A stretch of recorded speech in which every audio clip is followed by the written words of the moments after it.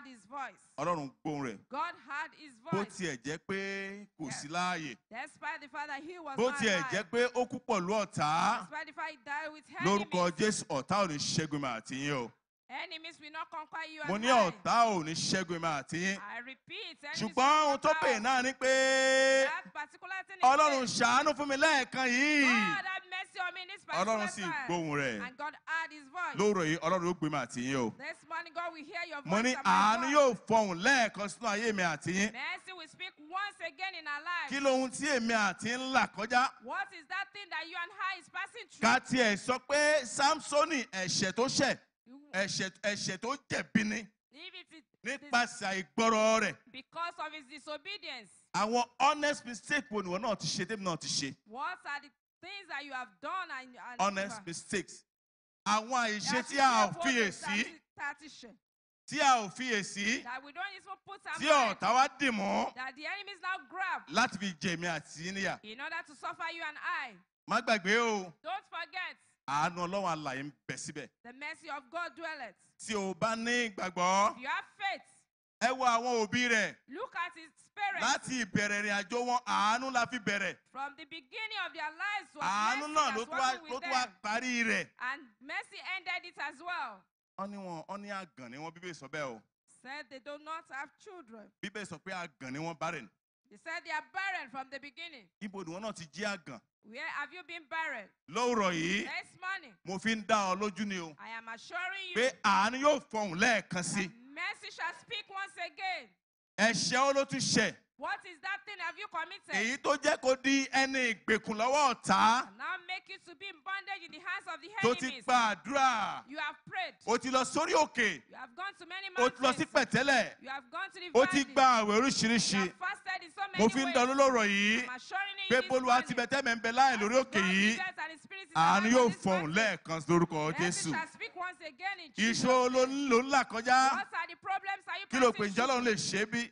Do you think God cannot do it? Ǹjẹ́ Ọlọ́run lè ṣe é bí? Can God do it? Mo ti dá ẹ̀ṣẹ̀ rẹpẹtẹ. I've committed in so many ways. Ìwà ẹbí kú lọ́wọ́ mi. There are so devilish things that I've Ǹjẹ́ Ọlọ́run done. ó lè ṣàánú fún mi bí? Can God have mercy on me? Torí o wà níbí ní ti ṣe wákàtí àánú. Because you are in this place in the hour of mercy. Àánú yóò fọhùn lẹ́ẹ̀kan sí fún ọ. Mercy shall speak once again for Mo you. ní àánú yóò fọhùn lẹ́ẹ̀kan sí Mercy fún ọ. shall speak once again for you. Ó dà àánú yóò fọhùn fẹ́mi lẹ́ẹ̀kan sí. Mercy shall speak for me once again. Ẹ jẹ́ n túmọ̀ ẹ̀ka kó lè yé wa dáadáa. Let me read that particular place so that you Ẹ will jẹ́ n have túkà kó lè yé wa understanding of dáadáa. it. That you have understanding of it.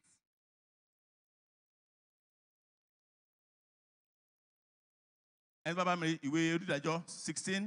Judges 16.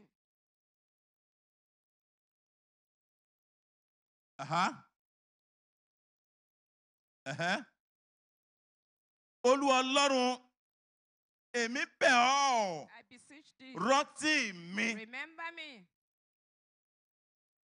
kó o sì jọ fún mi ní agbára lẹ́ẹ̀kan and ṣoṣo yìí. empower me once again. Ọlọ́run, Lord,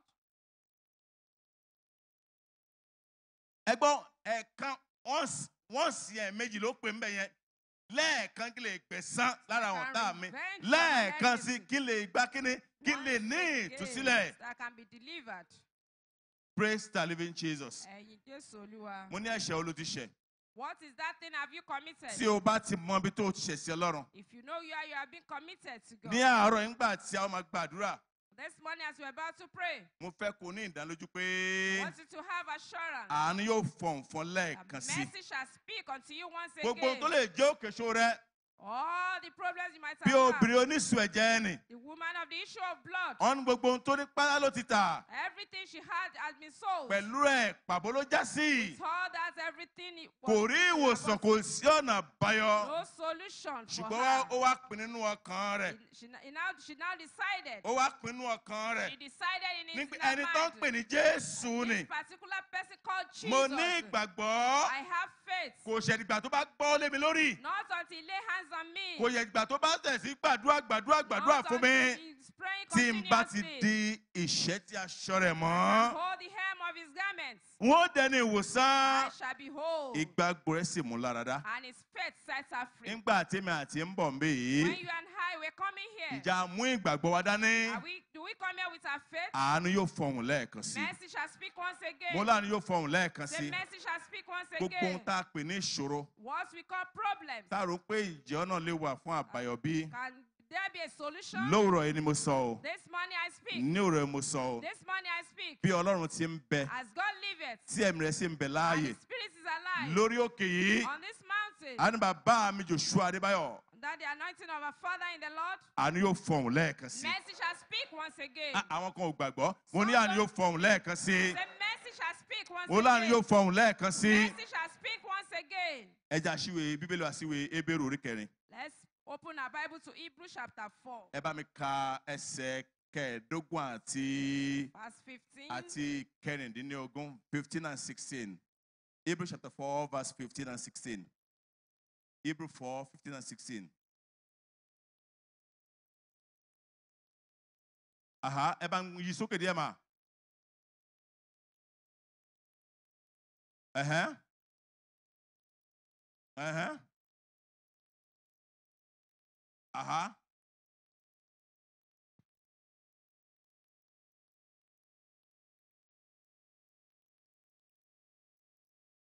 I'm reading verse 9. Ó ní torí náà ẹ jẹ́ kí a wá síbi ìtẹ́ orí ọ̀fẹ́ pẹ̀lú ìgboyà kí a lè rí àánú gbà I can obtain mercy. pẹ̀lú ìgboyà With pẹ̀lú boldness, ìgboyà with all boldness. Let us come before the throne of mercy. Ká wá síbi ìtẹ́ àánú. And we are here today. A sì wà ń bí The lówùúrọ̀ mercy yìí. of God will speak for you Àánú Ọlọ́run yóò fọ̀ once fún upon ọ. again in Jesus' name. Lẹ́ẹ̀kan sí lórúkọ Kí náà ti Jésù. kọlù sí ayé rẹ? Àánú yóò fọ̀n lórúkọ Mercy Jésù shall lẹ́ẹ̀kan speak sí. in the name of Jesus. Àìsàn wo ló ń bá ọjà? What is that? Àánú yóò illness tú ọ that sílẹ̀ you lórúkọ Jésù. Mercy shall deliver you in the Ẹ̀gàn wo name ló of ń bẹnu Jesus. ayé rẹ? What is that reproach in Lówùrọ̀ your yìí, life? àánú yóò sọ ẹ̀gàn di ògo lórúkọ Jésù. Mercy shall turn your reproach to glory in A Jesus' sì dàrú fún name. lórúkọ Jésù. And shall be well with us in A ó Jesus' sì ra àánú name. gbà. And we shall obtain Ẹja ló mercy. ẹsẹ̀ wa. Let's rise on our feet. Ẹja sọ fọlọ́run. Let's thank God. Ọlọ́run lẹ́ẹ̀kan sí. Father, once more, Fàánú bá mi rìn àjò. embark with me with mercy. Lord, Embark journey with me with mercy. One more time, Lord, let me obtain mercy, Lord. Rí àánú rẹ Let Olúwa. your mercy speak for me, Lord, this Jẹ́ kí morning. àánú rẹ kó fọ̀n fún mi lówùúrọ̀ Just yìí. one more time, oh Lord. Lẹ́ẹ̀kan sí Olúwa. I believe in you, Lord, my Father. Mo gbàgbọ́ nínú rẹ Let bàbá your mi. mercy speak for me, oh Lord. Jẹ́ kí àánú rẹ kó fọ̀n fún mi Olúwa. Let your mercy speak for me, oh Lord. Jẹ́ kí àánú rẹ kó fọ̀n Prayer. fún mi. Àdúrà.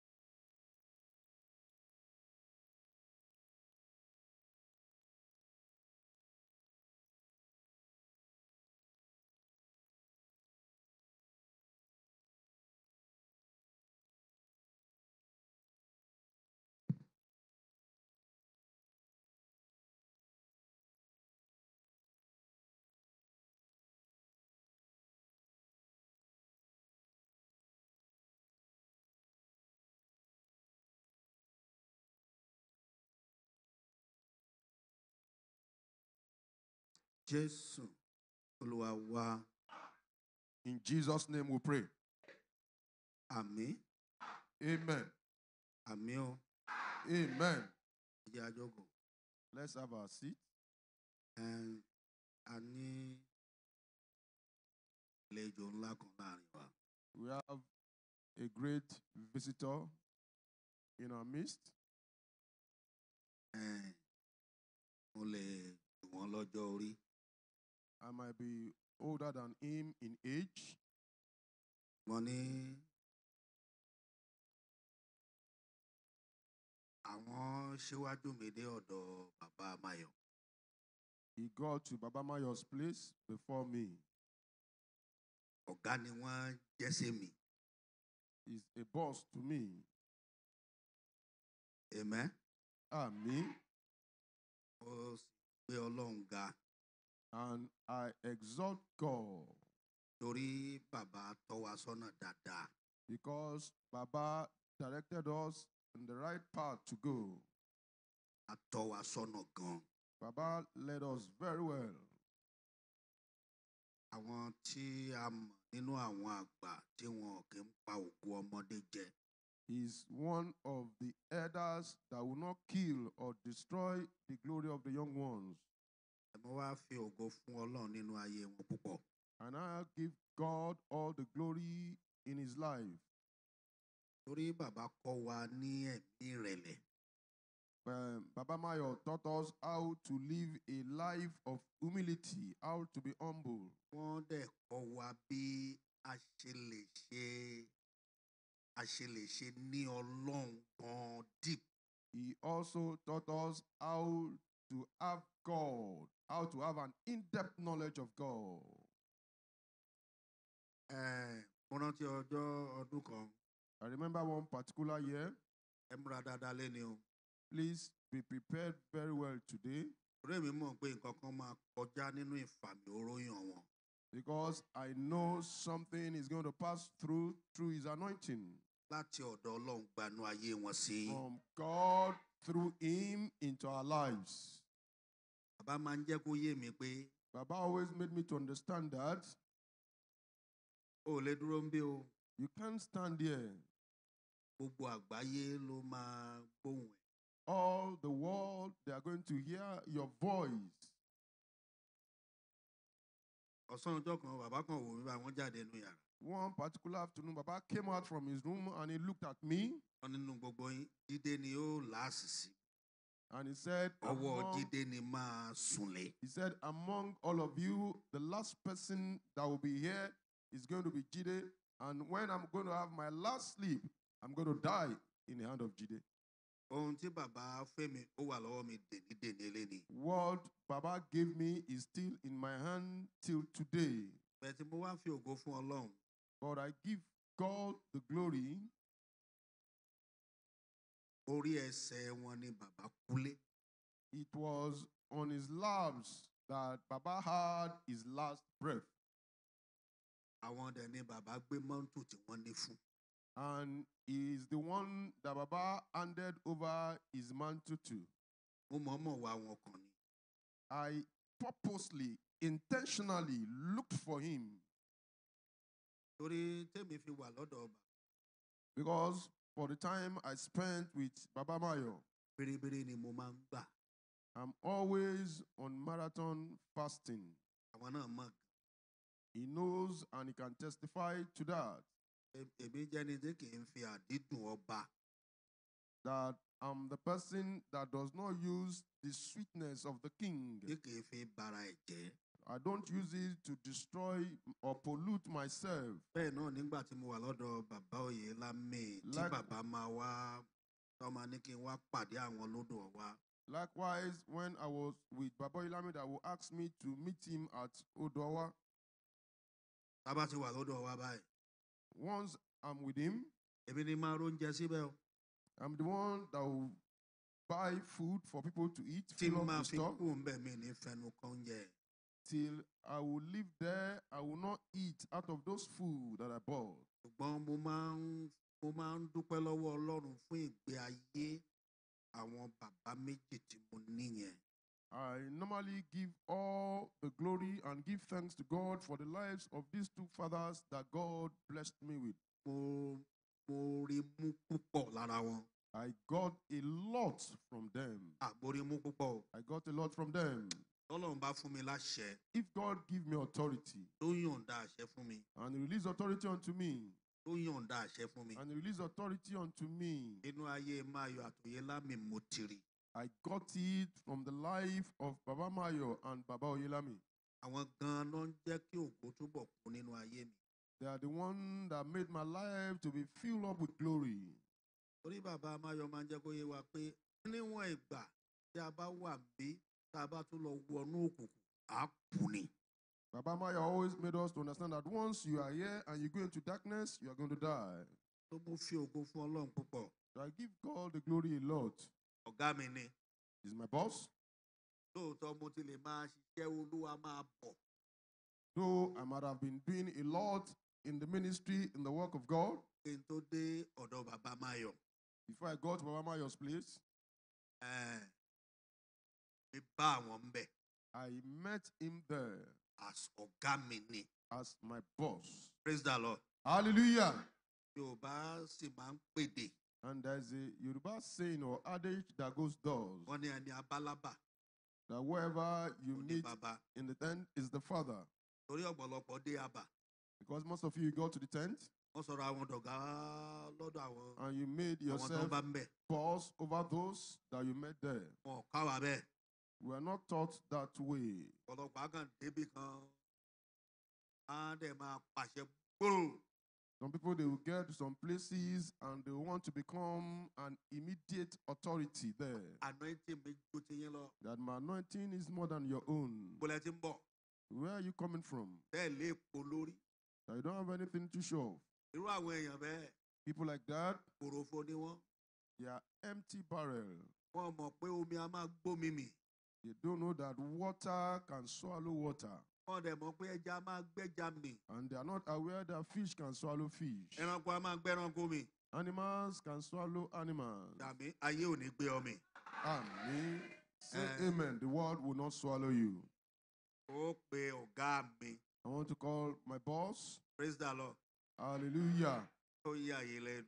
You're surprised? pé mo lè sọ pé ọ̀gá mi. I can say my boss, Apostle Babalọlá. Apostle Babalola. ó bá àwọn kan jọ sí èsì. He met some people in Christ Apostolic Church. kò jẹ́ ọ̀gá mi nu àwọn ọ̀gá mi nu. iṣẹ́ rí praise the Lord. Hallelujah. ẹ jẹ́ sòótọ́ ọ̀rọ̀ kan fún yín. Let me tell you one truth. tó o bá lẹ́ni ìlú ẹ lọ tó o forí balẹ̀ tó o júbà rẹ̀ o ò lè débì kankan. If you have those that are your senior, that are superior to you, but you refuse to acknowledge them, you refuse to respect them, you cannot get to anywhere. Praise the Lord. Hallelujah. ẹ kí hallelujah rárá. Hallelujah. ìborí òkè lájọ wà. We are on the mountain together, kan tí wòlíì kan lóun ríran pé bàbá and one prophet said he had a vision, and he said, Father, amúmiri pé ẹ máa kú. that I made to see that you are going to die. bàbá Máyọ̀dé ni mo dúpẹ́ lọ́wọ́ rẹ wọ Ọlọ́run. And Baba Ima said, mo God, ṣàfògo fún ẹ. I thank you, I give you the glory. ó Thank you. mo yìn ọ́ lógo lọ́pọ̀lọpọ̀. I give you glory a lot. òjúbà That person did not honor. òjúbà. The person did not honor. Yorùbá dẹ̀ máa ń sọ pé bọ́mọdé bá láṣọ bí àgbà ó lè lákìsà bí àgbà. And according to Yoruba adage, that if a child, you have good clothing like the elderly ones, you can't have rags like them. Iwájú police station Bábíṣe ni mọ́tò ọba lè dé pa sí. It was in front of the police station at Babich that a vehicle killed him, Praise the crushed him Lord. and killed him. Hallelujah. Ní báyìí, Now, wọ́n pe ọ̀gá mi. I want to call my boss. Wòlíì ni wọ́n. He's a prophet. Ajíhìnrere dẹ̀ ni wọ́n. He's also an evangelist. Káláwọn federal government wọn ò wo orí òkè yẹn. If federal government did not demolish that mountain, Ibẹ̀ gan ló yẹ kí gbogbo wa máa lọ. we all ought to be going there. Èmi mọ̀ pé orí òkè yẹn máa padà. I know that mountain will resurface. Ọba kan ló jẹ́. It was a king that was in power Tí ò mọ Joseph mọ̀. that did not know Joseph. Praise the Lord. Hallelujah. Nígbà wo pe ọ̀gá mi. Now I want to call my boss, Jídé. Prophet Jide. Ẹ máa bọ̀ wájú. Come forward, sir. Ẹ bá ọ̀nà wọn. Please, let's honor the grace of God. Aṣọ ńlá kọ́ lèèyàn ńlá o. It's not the big garment that you wear that will make people to respect Ìwọ you. kọjá àyè rẹ̀, wọ́n fọ́nà lé ẹ lórí. You go beyond your boundary, they will release fire on you.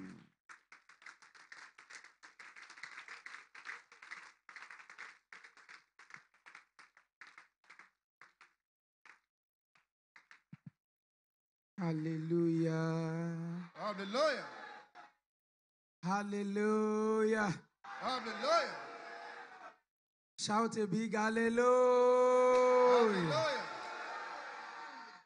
Amen. Amen. Lórúkọ Jésù ní àárọ̀ yìí wà rí àánú gbà. The man of God receive mercy this morning. Mo ní lórúkọ Jésù wà rí àánú gbà. In Jesus' name, you surely receive mercy. Torí pé Ọlọ́run wa ó jẹ́ Ọlọ́run aláàánú. For our God are so merciful, he's a merciful God. Bí Ọlọ́run bá lè jẹ́ kí èmi tí mo wà níwájú yín kí n rí àánú gbà. If God could enable me that I'm standing before you to obtain mercy, Láti wà ń bí láàárọ̀ yìí. for me to be here this morning, Torí àánú ni mo rí gbà láti wà ń bí. I was able to receive mercy. That's why I was here. Torí náà ìwọ tó wà ń bí lénìí ìwọ náà wà rí Also, àánú gbà. you should also obtain mercy. Lákọ̀ọ́kọ́, Firstly, mo dúpẹ́ lọ́wọ́ àwọn dádì wa I thank our Father. ní orí òkè yìí. This mountain, Mo ń rẹ́rìn-ín gbà tí mo wà bẹ́ẹ̀ yẹn gbà tán sọ wípé ọ̀gá mo ní ọ̀gá I was kẹ̀. laughing when he was calling me to be his boss. Tí wọ́n fún mi lórí ọ̀fẹ́ láti wà níwájú ẹ̀yin èèyàn I've Ọlọ́run given láàárọ̀ the yìí. grace to be before you people of God this morning. Torí Ọlọ́run wa yìí ó jẹ́ Ọlọ́run alágbára. For our God is a powerful God. Tí n bá ní kí n wo pé ìgbà tèmi àti wọ́n ti jọ ríra gbẹ̀yìn, If I'm to examine when we have met last, á ti fẹ́ súnmọ́ 20 years. it's up to about 20 years. Èmi dẹ̀ ti ń pògbẹ́ láti rí wọn. And I'll be tasty, to meet him. Torí tá a ti jọ wà ń sìn báyìí, I've been together for long, á ti máa lọ síbi 30 to 35 years up to 30 to 35 years tá a ti jọ wà. that we have been together. So gbà tí mò ń gbúrò wọn, And when I was, hear of his fame, wọ́n sọ pé báwo ni màá ṣe rí wòlíì. I'll be able to see the prophet. Ṣùgbọ́n ní ẹnujọ́ mẹ́ta yìí bí ọ̀sẹ̀ kan, For about a Yeah. week ago, mo kàn rí ọ̀kan nínú àwọn ọmọ tá a jọ wà lọ́dún òkè lọ́dọ̀ bàbá I Mayọ̀. just met one of the people that were on the mountain with Baba Mayo before. Ó dẹ̀ ní àwọn àdúrà kan tí Olúwa sọ pé ká bẹ̀rẹ̀ sí gbà láti January ọdún. And there's this particular prayer the Lord had instructed that we should start from January. Olúwa sọ fún mi pé ó ní ká lọ máa béèrè fún àánú. The Lord told me specifically that we should ask him for mercy. Pé ní January, February January, àti February, March. and March. Wípé torí òun ó fi ọwọ́ agbára rìn kọjá lórílẹ̀‐èdè For he's Nàìjíríà. going to move mightily concerning the nation of Pé ó máa Nigeria. le débi pé ọ̀pọ̀lọpọ̀ àwọn àwọn onígbàgbọ́ á fẹ́ di That will aláìgbàgbọ́. be tough to the extent the believers become unbelievers. Ẹlòmíràn wà gan tó jẹ́ ọmọ Ọlọ́run tí ò bá múra á fẹ́ di nǹkan There mìíràn. are some people that are in charge of God. If they are not well prepared, they may turn to something else. Pé ìwọ̀nba àwọn tó bá rí àánú gbà nìkan Except those that are able to obtain mercy. ló máa la àkókò yẹn They kọjá. are going to pass through that tribulation. Olúwa wá fún mi ní ìwé àwọn ọba I give you Kejì. the book of 2 Kings. pé kí n ṣiṣẹ́ lórí ẹ̀. That I should work on it. Ó fún mi ní ìwé Exodus láti ṣiṣẹ́ lórí ẹ̀. Even the book of Exodus to work Ó tún fún on. mi ní ìwé Daniel náà láti ṣiṣẹ́ Likewise, lórí ẹ̀. the book of Daniel. Wípé sọ fún àwọn ènìyàn wípé ká béèrè fún àánú. That I should tell the people they should ask for mercy. So ohun tó wá yà mí lẹ́nu lénìí ni wípé Well, I was so surprised today. èmi àtàwọn bàbá kẹ̀dẹ̀ rí Me and Father, àríra.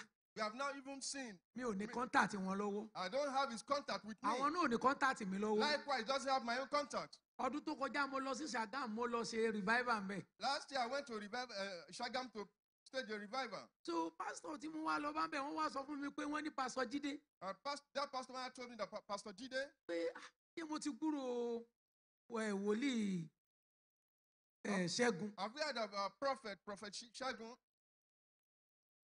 Mo ló pẹ́ tá a ti ríra. I said, for a long time, we have, not seen. Mo ní ẹ̀bẹ̀ tí màá kàn bẹ̀ ni pé jọ ọjọ́ tẹ bá gẹ̀ẹ́tì kọ́ńtàtì wọn àti tẹ bá rí wọn ẹ kàn ṣáà bá mi dárúkọ pé ṣé wọ́n yìí lè rántí Pastor Jídé. The friend I beg you that anytime you come across him, just let him know that maybe he can still remember Pastor Jide. Ó wá ní òkè. He now said, okay.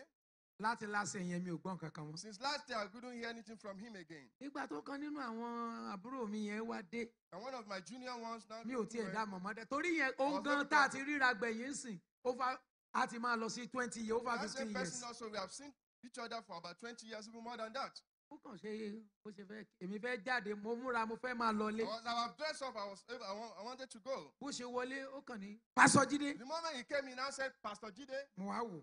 You know, and I did that. mo ní lágbájá ó wá sáré dì mọ́ mi. So we now hug each other. báwo ló ṣe rìn. How come? ó ní ẹ̀mí òun kàn ní kó òun máa bọ̀ wá sí That the church. Spirit just directed him that he should come direct to the church. ó wá ní kí n máa bọ̀ nù ilé. So I should come in. ó wá ní ṣé mo rántí wòlíì Adébáyọ̀. You're not telling me, can you still remember Prophet Adebayo? wòlíì Adébáyọ̀ Ṣẹ́gun. The Prophet Adebayo Segun. mo ní Adébáyọ̀ méjì mo mọ̀ o. Like I said, I know of 2 Adebayos. mo mọ Adébáyọ̀ kan I know tó ń ṣiṣẹ́ ní oil company. that work with oil company. mo ní ẹnìkejì tí mo tún mọ̀ mo ní wòlíì Adébáyọ̀. The other person is a prophet, Prophet Adebayo. ó ti pẹ́ tá a ti ríra. For a very long time, we have seen each other. ó ní àwọn gangan náà ní káwọn ó lọ wá mi. He said, he have instructed me that I should go and look for me. ẹ sà Sir, ọmọ Ọlọ́run tó wà bí láàárọ̀ children yìí. of God that were here this morning, Bíbélì sọ pé ó ní kò wá ní ìdí bí. the Bible said there's a reason. ohun tí mo mọ̀ ni wípé àánú máa wá ẹ rí And láàárọ̀ the yìí. blessing shall locate you this morning. ògbọ́n tí mo ń sọ. Maybe you don't hear me properly. tó o bá lè rí àánú tó o bá lè rí àmì ṣe If you can say amen, àánú máa wá ọ rí láàárọ̀ blessing yìí. will locate you this morning.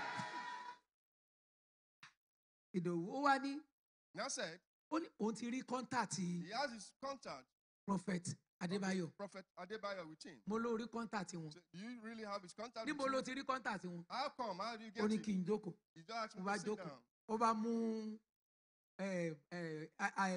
phone number. I took the phone number. ó ní èmi ni kí n pè èmi. He now instructed that I should be the person that I nítorí should wọn call. dá òun mọ̀ ó ní So I was ṣùgbọ́n able to identify me òun bá again. wọn sọ̀rọ̀ ó ní tóun dárúkọ Pastor Jídé. When I now mentioned Pastor òun Jide, náà while tó discussing, pariwo pé ibo ló ti rí Pastor Jídé. how come? Where did he máa come wá lọ from? máa wá lọ ibikíbi tó bá ti rí. Anywhere you may find him.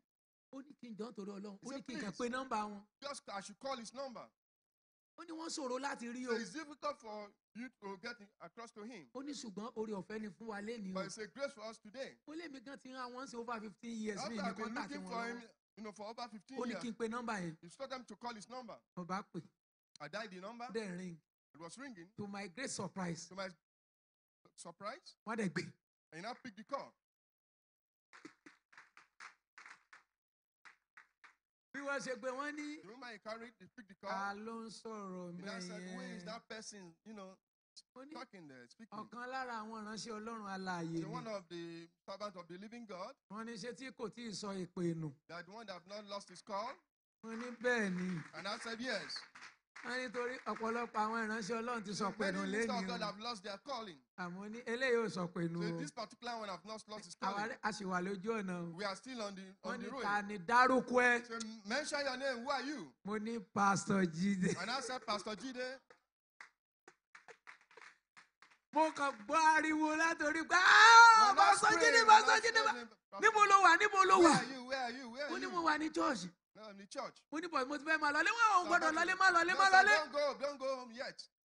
ẹ sà Sir, májúmọ́ ọjọ́ yẹn sà maybe of daybreak, àánú la béèrè. we are, requesting for mercy. mo wá sọ fún àwọn èèyàn mo ní Olúwa sọ fún mi wípé And I told people that the Lord told me, kí gbogbo wa ká béèrè fún àánú tó we should tayọ. all request for the exceeding grace. wípé ní ilẹ̀ tó máa mọ́ lọ́la ìka máa rí àánú gbà. That the next day we are going to receive mercy. mo ní gbogbo ẹ̀yin tí àkáǹtì yín ti wọ dormant That you all your account have entered dormancy, ẹ lọ reactivate ẹ̀. go and reactivate your account mo ní torí again. èmi gbàgbọ́ wípé ilẹ̀ tó máa mọ́ lọ́la That yìí by the daybreak tomorrow, ìyanu máa ṣẹlẹ̀ nú ayé a tèmi. miracle will happen in my life. pé ìyanu dẹ̀ gbọ́dọ̀ ṣẹlẹ̀ nú ayé It yín o. must also happen in your own life also.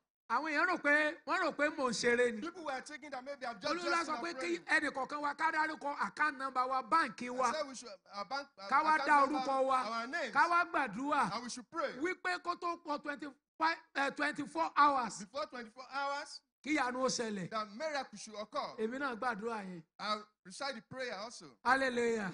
Hallelujah. bí wọ́n ní Pastor Jídé wọn ó wà ní church. Pastor is the mo church. ní wọ́n ní àwọn ti wá ẹ wá almost 4 times The táwọn ò first get time I've it. been, trying to locate pé me. má lọlé o Don't go home. Àwọn gbọ́dọ̀ ríra sójú lẹ́nu. We have to see one another Èmi face tẹ́mi to dẹ̀ ti face. gbàdúrà fún àánú tí mo ti ń retí I have àánú. been praying for mercy for a long time. Oúnjẹ tí mo fẹ́ mo suspend The everything. food I wanted to take, I just push it aside. I To suspended. my great surprise, So surprised. kó tó pé 30 minutes, Even before 30 minutes, èmi àti wọ́n dẹ̀ fojú kan ra we're wa. able to see one another face to face. Sà, Sir, ká tó fojú kan ra, before even we see one another, báyé sọ̀rọ̀, conversing. kò tí ì wọ 5 minutes. It's not for 5 minutes. Aláàtì mo rí. I saw the alert. Ẹni tí mi ò rí over 20 So years. that I've lost contact for over 20 years. Pásọ̀ Jídé ṣé wọ́n ni mo bá Pastor sọ̀rọ̀? Jide, are you the one I'm... Lọ́wọ́lọ́wọ́ bẹ̀ send account number, send account number, Immediately send account send the number. account number to me. Send it immediately. Ọlọ́run tó ní abèrè àánú mo ti That rí I àánú said, gbà. I've already received my mercy. Ìwọ tó ń gbọ́ mi láàárọ̀ ìwà rí àánú I'm sure gbà. you have mercy. Alẹ́ mo tó délé lọ́jọ́ yẹn. I got home very late in the evening. But mo rẹ́rìn délé. I was, full of joy. I was Torí laughing pé mo rí àánú gbà. because I was able to obtain mercy. God bless you, sir. God bless you, sir. Sir, Sir,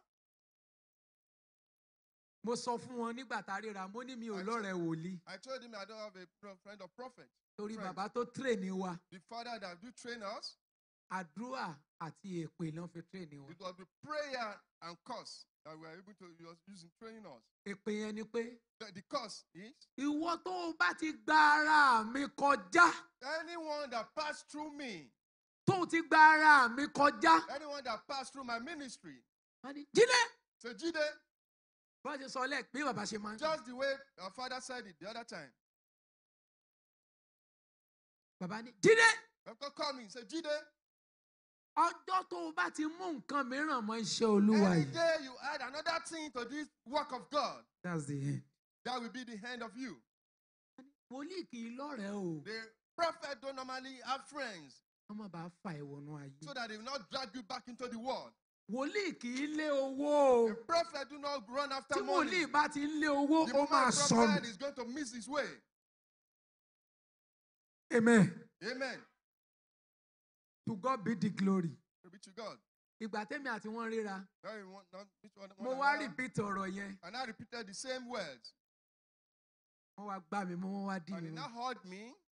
Ọmọ tí ó wá fún mi ní fóònù nọ́mbà tí And mo gbé that àwọn chap ọ̀dọ́. that gave me his phone number. Ìyẹn wá sọ sí mi létí pé, And now whisper to my ó ní ear. Pásọ̀ Jídé, Pastor Jide, o ti rí àánú gbà láàárọ̀ you yìí. have obtained mercy this morning. Ẹni tó mú ẹ mọ́ra yìí. That person that hugged Ẹni you, tó mú ẹ mọ́ra that yìí. person that come closer and O hugged ti you, rí àánú gbà. you have surely obtained mercy. Wòlíì náà ti gbàdúrà fún àánú. I said, I've already prayed concerning Mo mercy. dẹ̀ ti mọ̀ pé màá rí àánú gbà. I know that I'm going to receive mercy. Shout a big hallelujah. Hallelujah.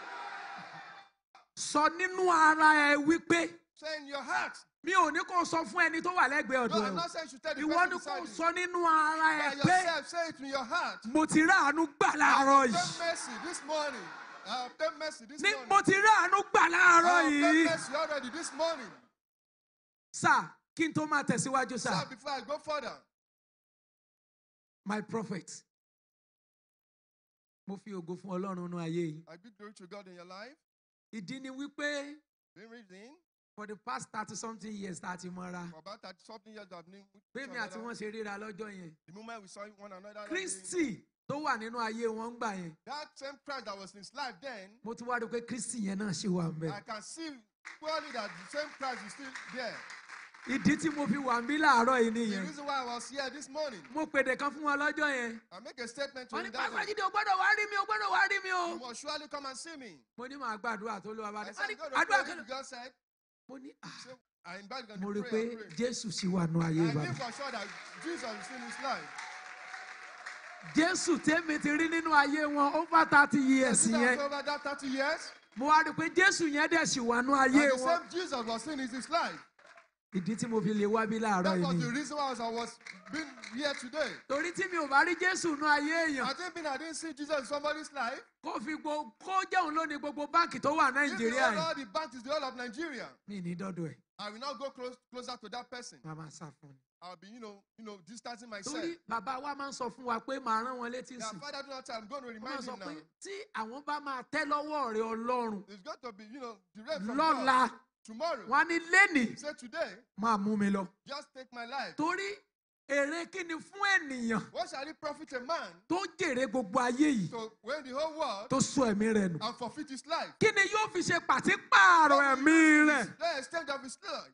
Ẹ sà, Sir, bàbá wa yìí, this our father, ibi tá a ti mọra ibi tó lágbára ni o. where we knew each other was Ibi a tá a very lè pè powerful ní place. àárín bí ikú àti ìyè Because that ni. is the middle between life and death. Ọlọ́mọ ò rọ́mọ ni. Nobody cares. Téèyàn bá ń lọ síbẹ̀ yẹn tó bá jẹ́yàn ló ń mú ẹ lọ, àwọn tó máa béèrè lọ́wọ́ ẹ̀ tó mú lọ sí ṣé kìí ṣe kó fẹ́ lọ pa mí ibi tó mú mi lọ. Are you not taking to slaughter me there to kill me? Ṣùgbọ́n a dúpẹ́ lọ́wọ́ But Ọlọ́run. we give glory to God. Ìyè ni tiwa. Our is life. Bàbá, Father, fàmì òróró yẹn yóò máa pọ̀ sí. anointing will multiply. Eléyìí tẹ́ ẹ sọ wípé ọ̀gá, èmi ò kì í sọ ọ̀gá When yín you o. call me your boss, I'm not your boss, please. Mo kéré sí yín I'm gbogbo so ọ̀nà. junior in all ways. Ẹ lè Non-confession. bá mi lọ́dọ̀ bàbá. You might make me in the father's place. Nítòótọ́, èmi ti wà lọ́dọ̀ bàbá láti 1987. Truly, I've been father for 1987. Láti 1987 yẹn, That's since 1987. kò pé ọ̀sẹ̀ méjì tí mo dọ́dọ̀ bàbá máa yọ̀. It's not up to 2 weeks. Gbogbo àwọn tó ń sóúnjẹ fún wọn, bàbá dẹ̀ withdraw gbogbo All the wọn. people that are making food for him, he just, pack them aside. Bàbá ní ìwọ ló Stop máa it. sóúnjẹ You fáwọn. will be in charge and you'll be cooking, you'll be preparing my food. Mírèkù kan ṣẹlẹ̀ sà. A miracle that occurred. Ọjọ́ Friday ni bàbá kú. Our father died on Friday. Ẹja tí bàbá jẹ gbẹ̀yìn tí bàbá fi kú. The last fish that you took before his death, Èmi ni mo pa, à ń pe ẹja yẹn ní ẹja àgbákẹ̀rẹ̀, bàbá máa ń pè red snapper. that's the name of the Èmi mo fish. pa fún wọn. I was one Mo that pa killed fún wọn nínú omi nínú odò. Kill, in the sea. Bàbá wa súre fún mi Our father now blessed me ká tó dákẹ́ before it's, ní 1999. 1999. Bàbá súre fún mi. I was blessed me. Mo dúpẹ́ lọ́wọ́ Ọlọ́run. I give glory to God. Mo wá sọ pé mo ní ìgbà tí mo máa ń rí lọ́dọ̀ bàbá. Every time I see with our Ẹ father, máa ń wà frank. you always, Ẹ kì í rẹ́rìn sí you yàn. don't, laugh with people. Ó wá yà mí lẹ́nu kan ti ń rẹ́rìn sí I was wọn so kì í rẹ́rìn gbà yẹn. Formerly, he was so frank and serious. He doesn't laugh with people. Wọn ò rẹ́rìn. Then he doesn't laugh with people. Wọ́n kàn máa ń frank ni. He always frank his face. Some man let you. Torí àwẹ̀ ni ní gbogbo ìgbà. Because that time he always embark on fasting. Bàbá sọ pé wọ́n ní Ṣẹ́gun sóò ni wá jẹun ní. Say, Father, Segun, would you A ní come bàbá and mò eat? ń bọ̀. Say, Father, I'm coming. Wọ́n ti wọ bí òkúta lọ. You go into the Jésù, rock.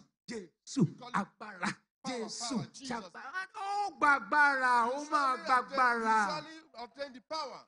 Mo wá sọ fún ọ pé mo lẹ́yìn tó yẹ pé bíríbírí ní gbogbo ìgbà. And you that you always go Àwẹ̀ on yín tó marathon kéré, fasting. àwẹ̀ yín tó kéré jù. The one fasting, Bíríbírí about ọjọ́ méje ni. maybe just 7 days. Tó kéré jù. That's the least, the smallest of all. Wọ́n ní Pásítọ̀ Jídé wọ́n ní Say, Pastor Jide, àwọn òkú olójú ọ̀nà. he has not departed from the Baba. way. Ẹ ò ní ṣìnà. Amen. Ẹ̀yin tẹ́ ẹ wà ń bí. You that are here, Téèyàn bá ní oore ọ̀fẹ́ láti wà ní you are abẹ́ having ìránṣẹ́ grace Ọlọ́run bí to àwọn be bàbá under his yìí. own ministration as our father. Pẹ̀lú àwọn nǹkan tó ń ṣẹlẹ̀ nínú ayé lọ́wọ́ ń With sìn. what is happening in the present day world, Oore ọ̀fẹ́ ńlá ni. the great privilege. Mo kí àwa tá a wà ń bí. I greet you all that are Bíbélì here. sọ pé agbo kékeré má bẹ̀rù. The Bible said, Ó nítorí pé dídùn inú bàbá ni láti sọ wọ́n di ńlá. "Don't obey to multiply them." Ó lè má jẹ́ èrò 100,000, You might 1 have a million, great big crowd, 100,000, 1 million crowd. Ó níye àgùntàn tí Ọlọ́run ti kó fún àwọn ìránṣẹ́ Ọlọ́run The kọ̀ọ̀kan. little sheep that God has departed for the children Ẹni of tó God. bá dẹ̀ wá lọ fi agbára wá lọ wá kún nǹkan tí Ọlọ́run ò fún. And the power to what God have not given to him. Wàhálà ni. It's trouble. Ṣùgbọ́n téèyàn bá ti dúró sórí ìwọ̀nba tọ́lọ́run kó fún yàn. With the little that God has given to you, Gbogbo àwọn mọ́tò tẹ̀ ń wò yẹn wọ́n máa all ń the gbọ́. big cars, Ó máa ń ní capacity mọ́tò kọ̀ọ̀kan. they all have capacity. Mọ́tò that mi they wà can wọ́n á sọ carry. pé 18 passenger. Some say 18 Tó passengers. bá lọ kó 18 passenger bá lọ kó 30 passenger. God can carry 30 passengers. Ẹ́ńjì mọ́tò yẹn lè nọ́ọ̀kì. The engine of that vehicle will just knock. Amen. Amen. Màá ráàánú gbà láàárọ̀ yìí. I'm sure of mercy this morning. Sà ẹja dàdúró síbẹ̀ yẹn. So let's leave it there. A máa tẹ̀síwájú We are lọ́jọ́ going to mi. proceed next time. Ọlọ́run bàbá mi máa yọ̀. Our Father, Olamayo, Kò ní fi wá sílẹ̀. don't depart from us. Bàbá ẹ ò ní sọ ìpè nù. Father, you know me, still your call. Inú mi dùn I'm so happy. nígbà tí mo débí láàárọ̀ yìí. I was here this morning. Pé tán bá tún sọ pé lára àwọn tó ti gba ara bàbá máa yọ̀ They can kọjá. say people that have passed through our Tí Father, Ọlọ́run tún Mayo, gbé dìde. and God have, brought them up again. Wòlíì Ṣẹ́gun Adébáyọ̀ wọ́n jẹ́ kan nù Our wọn. prophet Segun Adebayo is one of them.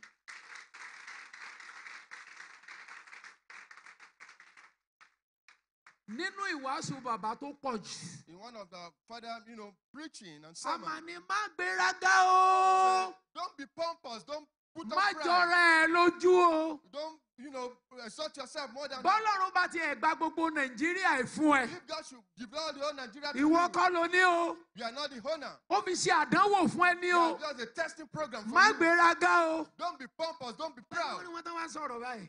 Every time speak Wọ́n á rí i pé ó dàbẹ́ ni pé àwọn ọ̀rọ̀ yẹn wọ́n yìí rìkọ́ọ̀dù ẹ̀ wọn ò gbàgbé. as if you have recorded it doesn't, mislead anyone. Ẹlòmíì ò ti ní nǹkan kékeré àti sọ̀rọ̀ ẹ̀dọ̀ Ọlọ́run. They just have little things, they become God. They turn themselves to be God. Bàbá ẹ ò ní ṣubú ara. Father, amen. Ẹ ò ní ṣubú ẹ̀mí. Amen. Ọwọ́ Ọlọ́run nínú God ayé in your yín life, lára yín in your body, kò ní dídàkudà. not turn to something else. You are a truly man of God. Lord, put in your long ledger. We need to celebrate you.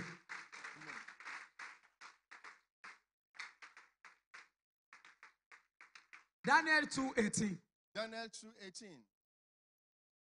Ìwé Daniel orí kejì ẹsẹ̀ kejìdínlógún. Daniel 2:18, please.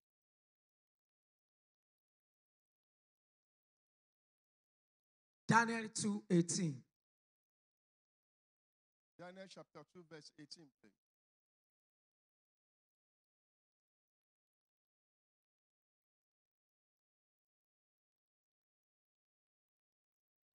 Pé kí wọn kí ó béèrè àánú lọ́wọ́ Ọlọ́run.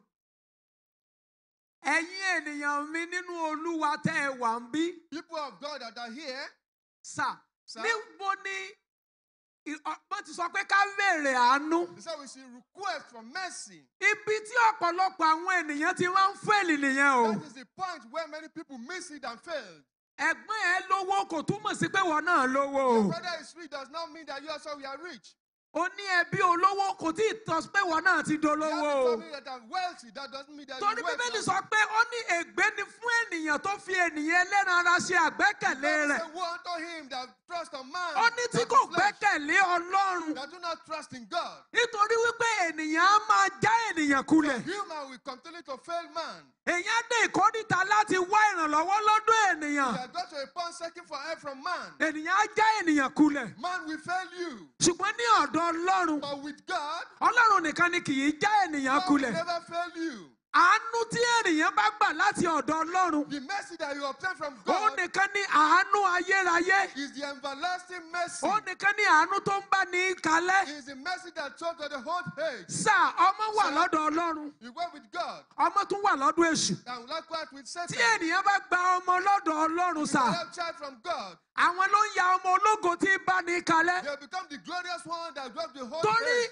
kò sí ohun tí Ọlọ́run ní There is nothing that God has tí Sátánì náà ò ní that dúpílíkẹ̀tì ẹ̀. Satan does not have the duplicate of it. Ohunkóhun tó bá ti ní ọ̀ríjínà, Anything that you have an original, dandan ni ó gbọ́dọ̀ ní fake. you must surely have the fake of Bí it. agbára bá wà lọ́wọ́ Ọlọ́run, If power belongs to God, ó túmọ̀ sí pé téèyàn bá lọ sọ́dún Èṣù náà, ó máa rí agbára that means mẹ́. that if you go to Satan, also Ṣùgbọ́n your ọ̀dọ̀ power. Ọlọ́run ni ọ̀ríjínà agbára wà. But God possess the original Èyí tó wà power. lọ́dún Èṣù yẹn ni fake. The one with Satan is fake. Àánú ọ̀ríjínà àánú ọwọ́ Ọlọ́run ló wà. The original mercy is with God. Èyí táwọn tó wà nú ayé ń wá kiri nínú ayé The yẹn, people in the world, what they search for fake ni. is the fake one. Olófà lẹ́ni tó pé téèyàn bá ti wá ìrànlọ́wọ́ tàbí àánú lọ sínú ayé tàbí sí ọ̀dọ̀ Go Èṣù. to the spirit of Satan or devil.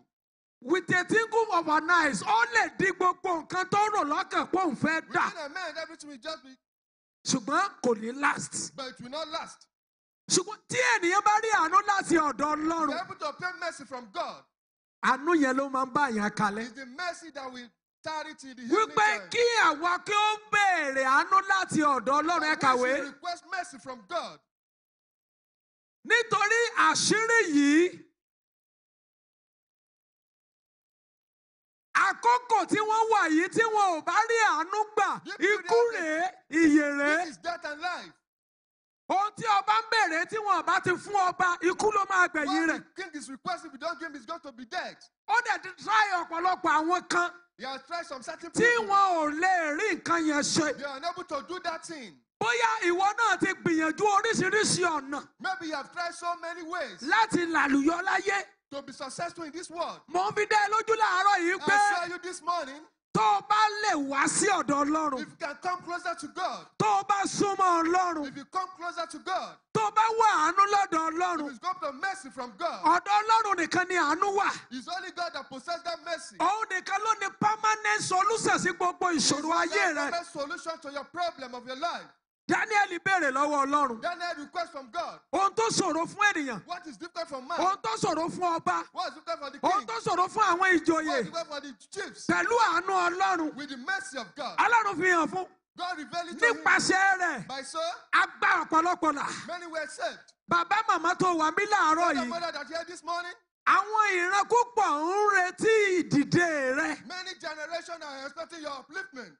Ìwọ ni olú ìdílé. You are the head of the family.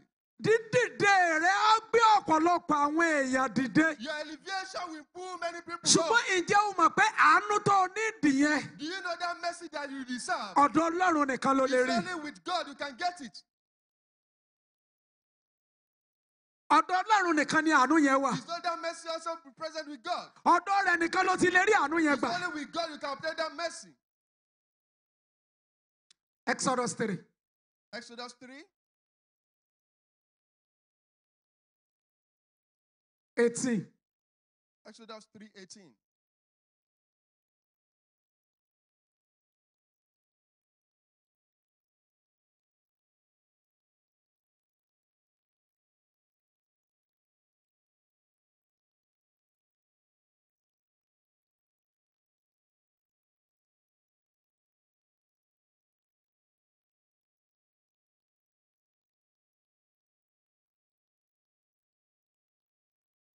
Now, ẹ lọ sí 12:36.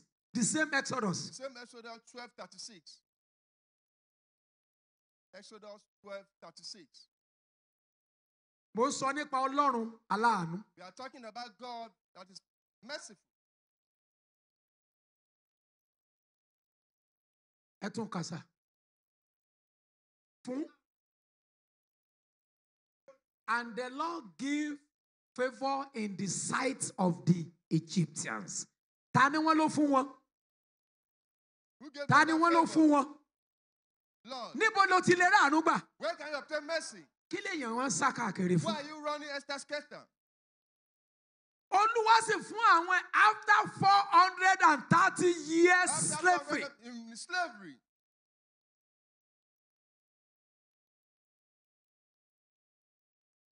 Olúwa fún àwọn ará Ísírẹ́lì ní ojú rere lọ́dọ̀ àwọn Íjíbítì. God gave them to obtain favor from the Egyptians. Màmá tó wà bí láàárọ̀ yìí, ó ra àánú gbà. Mother that yes, only obtain mercy.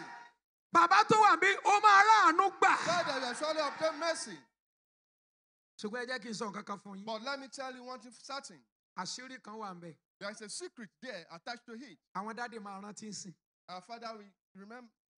Ẹ mọ̀ wípé ṣe mọ̀ pé tí ọ̀rẹ́ méjì bá ti ríra wọn ti pẹ́ When tán for bá a tún long when ríra a friend wọn. have seen for a Ó long láwọn time, ọ̀rọ̀ tán máa sọ tán fi máa rántí. there's some ways the discussion they will be, come to remember. Bàbá ní omi mẹ́ta. Our Father say, have 3 waters. Ó wà nù kànga. Then the well. Wọ́n ní Ọlọ́run wá lọ bá omi kìíní. And the Lord went to go and meet the first Pé water. òun fẹ́ rán ẹ níṣẹ́. I want to send you an errand. Ṣó máa lọ? Will you go? Ọlọ́run iṣẹ́ wo ló fẹ́ ràn wọ́n? Say, Ó rò "Lord, bóyá ó what- máa lè lọ I jàre. don't think I'll be able to go on that errand, please. Ọlọ́run tún dénú kànga kejì. God went to the second well. Ọlọ́run òun fẹ́ rán ẹ níṣẹ́. God said, I want to send you an errand. Wọ́n ní kànga yẹn tún wọ Ọlọ́run pé And the well, look at God iṣẹ́ wo again. ló fẹ́ ràn wọ́n Ọlọ́run? What sort of errand you want to send Òun ò me? lérò pé òun máa ráyè tiẹ̀ I jàre. don't think I have time for you. Wọ́n ló débi omi kẹta When he got to the third nínú water, kànga. the same river, Wọ́n ló well, ó kàn ń ru kúlú nínú kànga. no, the well was just stirring. Wọ́n stirring lọ́lọ́run wá up. sọ fún pé mo fẹ́ rán ẹ níṣẹ́. I want to send an errand. Tó bá lè jẹ́ iṣẹ́ yìí, If you can go this message, má dẹ̀ sọ ẹ́ di ńlá o. I'll make it to be great. Wọ́n lọ sọ pé bàbá Say, Father, máa lọ. I will surely go. Ó ṣú ọ̀pọ̀ máa lọ. Are you sure you are going to go? Máa lọ. He said, sure, I'm going Wọ́n to ní go. Olúwa sọ fún omi nìkan bóyá jáde láti inú kànga. So get forth from the water, from the well. Bàbá nínú ìpẹ́jú ọ̀run máa fa ìjáde láàárọ̀ yìí. Amen. Nínú òṣì ọ̀run á fa ìjáde láàárọ̀ yìí. We draw you out. Àánú tí ẹnìkan ò tí ì rí gbà nínú ìran rẹ. Regeneration. nítorí pé o wà lábẹ́ ìfàmì òróró yẹn wòlíì láàárọ̀ yìí. Prophet, this morning, Àánú náà mo ní kó rí gbà. surely obtain the mercy. Sá omi yẹn olódìde pẹ̀lú àṣẹ Ọlọ́run. Then water stir up with the authority of Wọ́n ní God. Olúwa sọ pé lọ báyìí. Say, flow this way. Ó lọ. Flow. Lọ báyìí. Go this Ó way. lọ. You flow. Lọ báyìí. Ó lọ. This way. Wọ́n ní Ọlọ́run sọ pé ó God said. gbọ́ràn.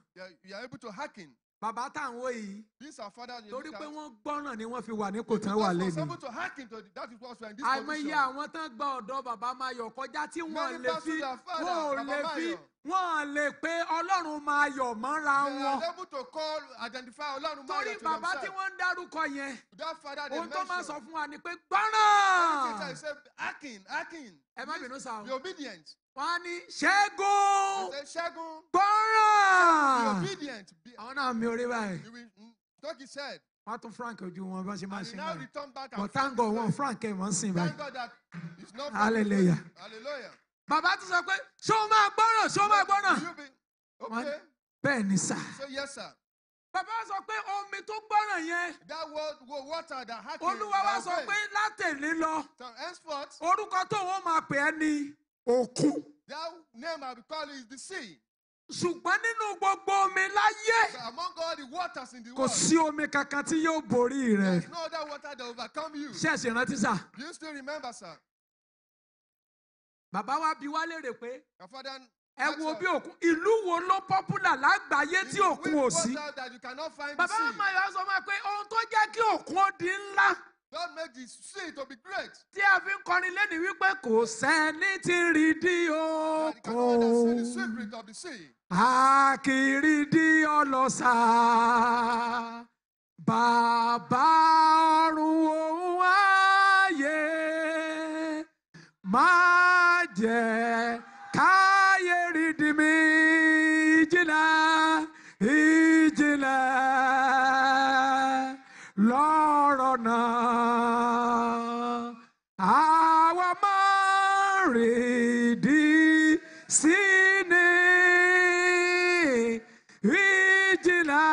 ìjìnlẹ̀ lọ́rọ̀ náà. Àwa máa rídìí sí. Wọ́n ní ohun tó sọ òkun di omi ayérayé pé ó Water make the sea to gbọ́ràn. be everlasting because he obeyed. Wọ́n ní ẹ̀yin ọmọ tẹ́yìn náà bá lè gbọ́ràn. Children, you can obey also. Ẹ sà, Sir, ẹsẹ̀ bàbá làwa wà báyìí. we are on the path, the same Àwọn good máa ń wá, path. wọ́n máa ń lọ ni. You just go and come. Wọ́n á ní Ṣẹ́gun Say, Segun, tó bá lè gbọ́ràn. if you can obey or hearken, Àwọn dẹ̀ rí ẹ wípé I tell you, iṣẹ́ ìránṣẹ́ rẹ yóò dẹ̀ káàkiri your gbogbo ayé. administration will go around the whole wide world. Wípé yóò káàkiri gbogbo You ayé. will overcome all the whole wide world. Kó máa káàkiri It gbogbo will ayé. impact all the whole world. Pé yóò tún ju tèmi gan lọ. It will even be more than my own. Ṣé kò tí wọ́n wá sí ìmúṣẹ báyìí? Has it not come to fruition now? Bàbá Father, ẹ ṣẹ̀ṣẹ̀ bẹ̀rẹ̀ ni. this is just the beginning. You are just starting. Torí pé For ẹ gbọ́ràn. because you obeyed. December last year, December last year, mo wo picture àwọn ọmọdé tá a wà pẹ̀lú bàbá. I was looking at the old picture where Àwọn tí mo bá lọ́dọ̀ wọn those that I àti met there, àwọn tí wọ́n dé lásìkò tèmi those that came my own àtàwọn tó time, tún dé lẹ́yìn tèmi. after mine also. Àwọn lè rántí àwọn ọmọdé tá a wà lọ́dọ̀ bàbá nígbà tèmi dọ́dọ̀ wọn tá a wà bẹ́ẹ̀ 1987. 1987. Àwa jẹ́ 20. Their father do send out Torí an bàbá errand. máa ń sọ pé tó bá máa ṣe wòlíì. So, prophet, you want to be a Wọ́n ní prophet. wòlíì tí ò bá ti lè sin wòlíì. Any prophet that cannot Ìwọ serve náà you, ò lè rẹ́ni sìn ọ́. nobody will Pé serve ó under máa you. sin ènìyàn kan tó sìn ọ́. You are going to serve somebody before they serve you also. Nínú àwa 29 yẹn, Among that 29, mo wò lẹ́nu ọjọ́ mẹ́ta yìí. for a few days, I Àwọn looked tí ò at sí it. láyé nínú wọn, Those that are no more in the world, mo kà more than 12. about 12 have died. 15 sir. About Yes, sir. 15. 15, more than 15. More than 15 Tán ti lọ. that have gone. Sir, Sir, ọjọ́ tí mo mark 50 years, the lady that marked 50 years, mo sọ fáwọn èèyàn wípé I tell my people, mo ní ìgbà kan nígbà tá a wà lórí òkè tó on tún that time dé when we were on the mountain, àwọn mọ̀. they said they knew. Mo ní mo máa ń gbàdúrà pé Olúwa jọ̀ọ́. I no pray. Kan tí ẹ fún mi lóore ọ̀fẹ́ kí nǹkan tí ẹ lóye ọdún tí Jésù lò tí n bá ti lo That give me 33 the kí n grace máa to, lọ. about the same job with Jesus. When I was about 33, let me Torí just àwọn bàbá go. wa yẹn ìgbà tí wọ́n lọ sà. Those are father when they passed, èmi dẹ̀ jọ ọmọ kékeré I was still, young. mi dẹ̀ ni bàbá dẹ̀ fi sórí òkè And the father had put me on the ogun mountain. yẹn pọ̀ sà The war was so tough. ogun yẹn pọ̀ sà The war was so tough. The tribulation ṣùgbọ́n was pẹ̀lú tough. àánú Ọlọ́run But the mercy of God. èmi tí mò ń gbàdúrà 34 years Me that- 33 to 34 years 33 to 34 years then, I was praying. àwa náà dẹ̀ lélẹ̀ We are still here now.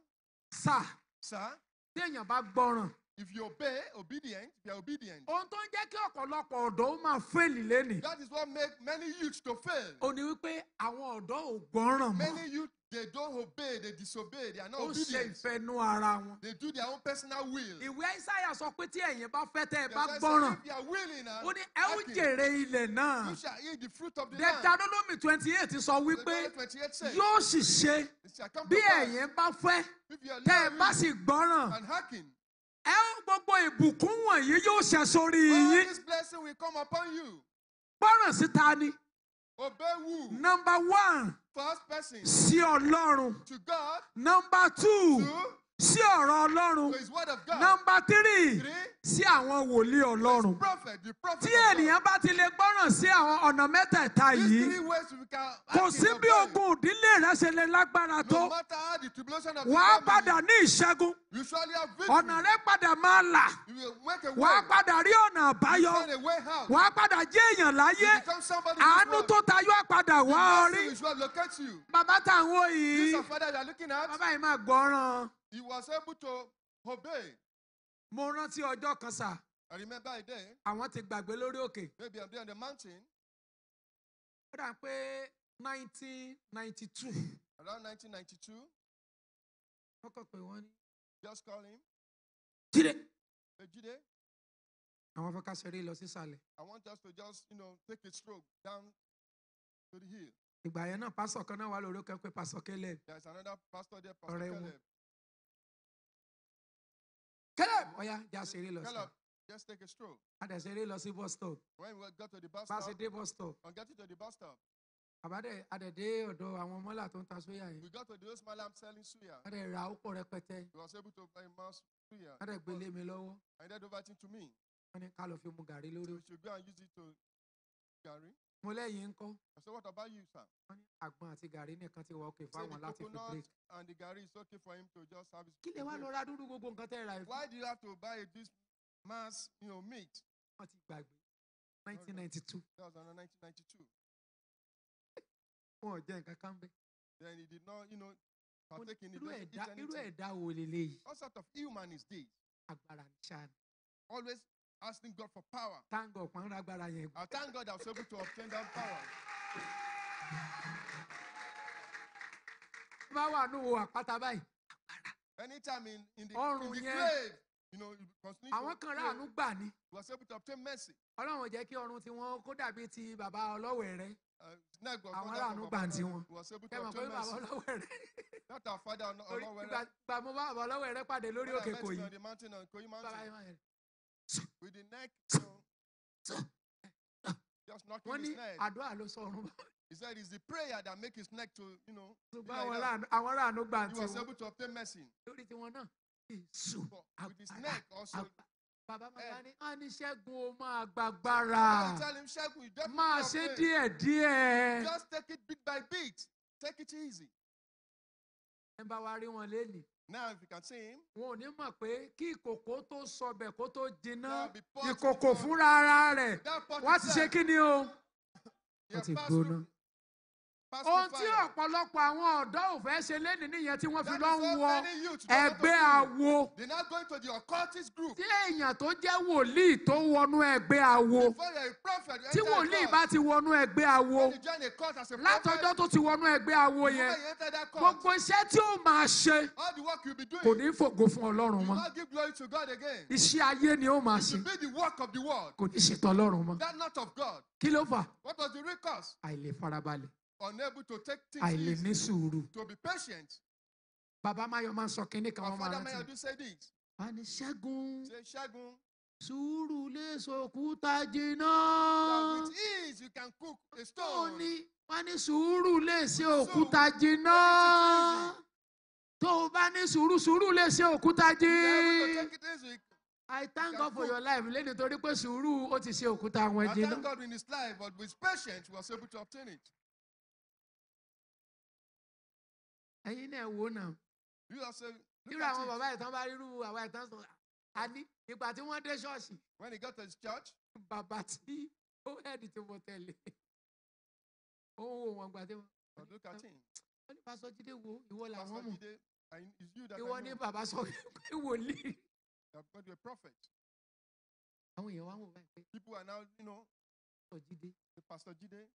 Nírú àwọn èèyàn bẹ́ẹ̀, ẹ mọ irú àwọn èèyàn bẹ́ẹ̀. You know this sort of people Láti jọ yìí. for a long time. Àánú ló lọ wá wọn rí. But because of mercy, they were able to locate him. Àánú ni. It was through mercy. Àánú ni. It was through mercy. Bẹ́ẹ̀ ni, àánú ló fọhùn. It was the mercy that speaks. Ẹnìkan tó lè rí àmì ńlá ṣe Anyone láàárọ̀ that yìí. can say one amen this morning. Mi ò fẹ́ mọ tó ń là I kọjá. don't want to know what you're passing through. Mi ò fẹ́ mọ ẹni tó dúró tì I ẹ́. don't know what is standing by Mi you. ò fẹ́ mọ agbára tó ń bá ẹ I jà. don't know the power that way Tó o bá lè rí àmì ńlá ṣe. You can say great Dádì amen. mọ́mì, mo ní ó ra àánú gbà. Amen. Gbọ́ lẹ́ẹ̀kejì, ó máa rí àánú gbà. Amen. Gbọ́ lẹ́ẹ̀kẹta, wà á rí àánú gbà. Amen. Bàbá ẹ má bínú pé mò ń tó àṣírí yín o. Father, please don't be annoyed. I'm exposing your secret, please. Bí ṣe rí bọ́n ṣe rí bẹ́ẹ̀ kọ́ ló bẹ̀rẹ̀ o. This place, that was not how it started. Ibẹ̀ kọ́ ló ti bẹ̀rẹ̀ o. It was not started like this. Ó rọ̀ fúngbà tó bẹ̀rẹ̀ o. At the beginning, initially, it was so rough. Ojú rí o. They passed through a lot. Ẹlòmíì tó bá débi ń sàn. Some people, when they Ojú come ọ̀sẹ̀ here- àgbàjẹ́ kan. Ẹ wò bó ṣe. Look at everything that is shining, Ó tó everything. dé kòríta tó dé yìí. Before I got to this junction, this point, Ẹ̀yin ọ̀dọ́ tẹ wà mí. you youth that are here, Torí pé mi náà jẹ́ ọ̀dọ́. because I'm a youth also, Sà, sir, ẹ jẹ́ ká gbọ́ràn. please let us be obedient. Ẹ jẹ́ ká dúró ti Ọlọ́run. Let us stand firm with God. Romans 8:11. Romans 8:11.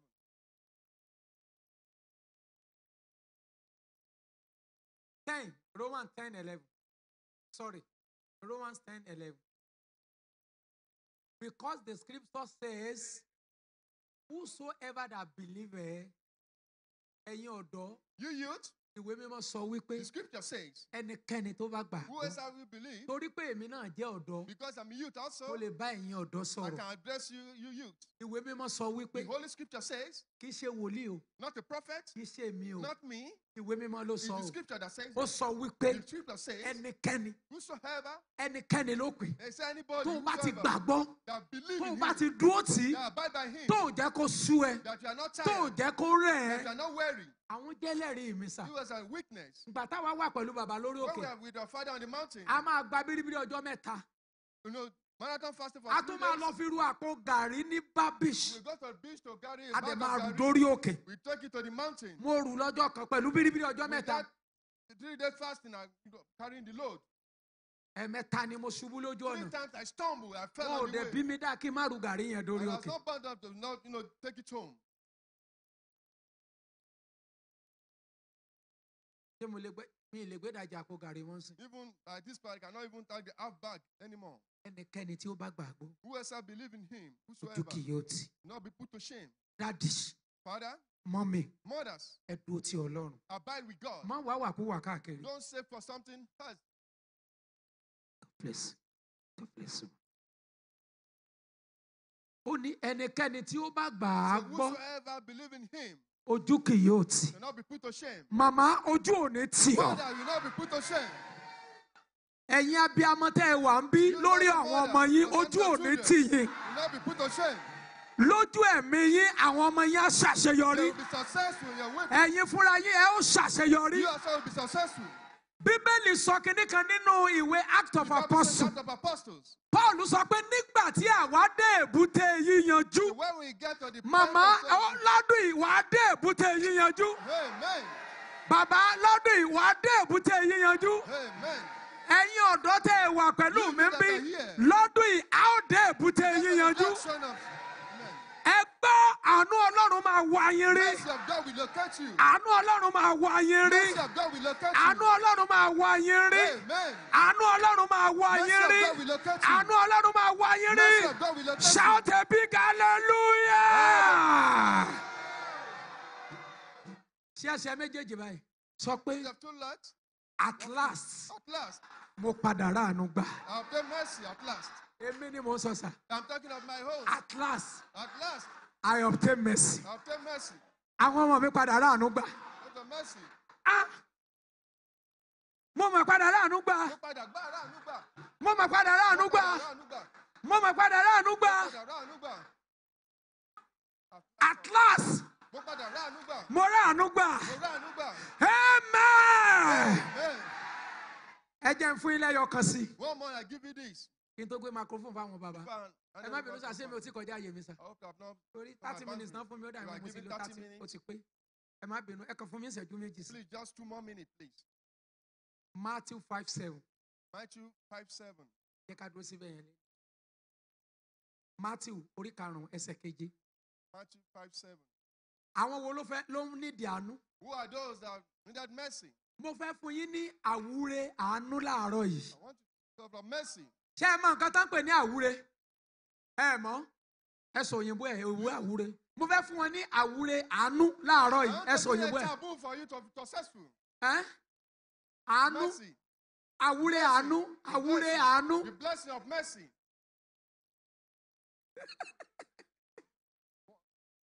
Yorùbá lé nu gbogbo rẹ̀. Mo fẹ́ fún yín ní àwúre àánú láàárọ̀ yìí. The secret of The secret of mercy. Matthew 5:7. Matthew 5:7. Jésù ló ń sọ̀rọ̀ ń bí. Ẹ máa rí i pé wọ́n pèntì ibẹ̀ yẹn ní red. Àwọn ọ̀rọ̀ direct word from Jesus Christ. Ọ̀rọ̀ tí Jésù fúnra rẹ̀ And sọ. Jesus says, And Jesus said, blessed are those people that, because they will you obtain mercy. obtain mercy. Bí ènìyàn bá fẹ́ ràánú gbà, If anyone that obtain mercy, sir, sir, kì í ṣe pé nítorí pé mo rójú wọn. I'm not saying because, he's here with me. Láti ọdún tí mo ti mọ̀ wọ́n, Since I know wọ́n him, jẹ́ ẹnìkan tó jẹ́ pé ẹni tí ó wò pé ẹ wá, òun fúnra ẹ̀ ò dẹ̀ fẹ́nu kan bẹ́ẹ̀. he had Ó kàn wò prepared wá, this. He just said, come. He was not able to even taste from it. kò dẹ̀ rí kó sì remain, ó sì wà bẹ́ẹ̀. And it still remain the same.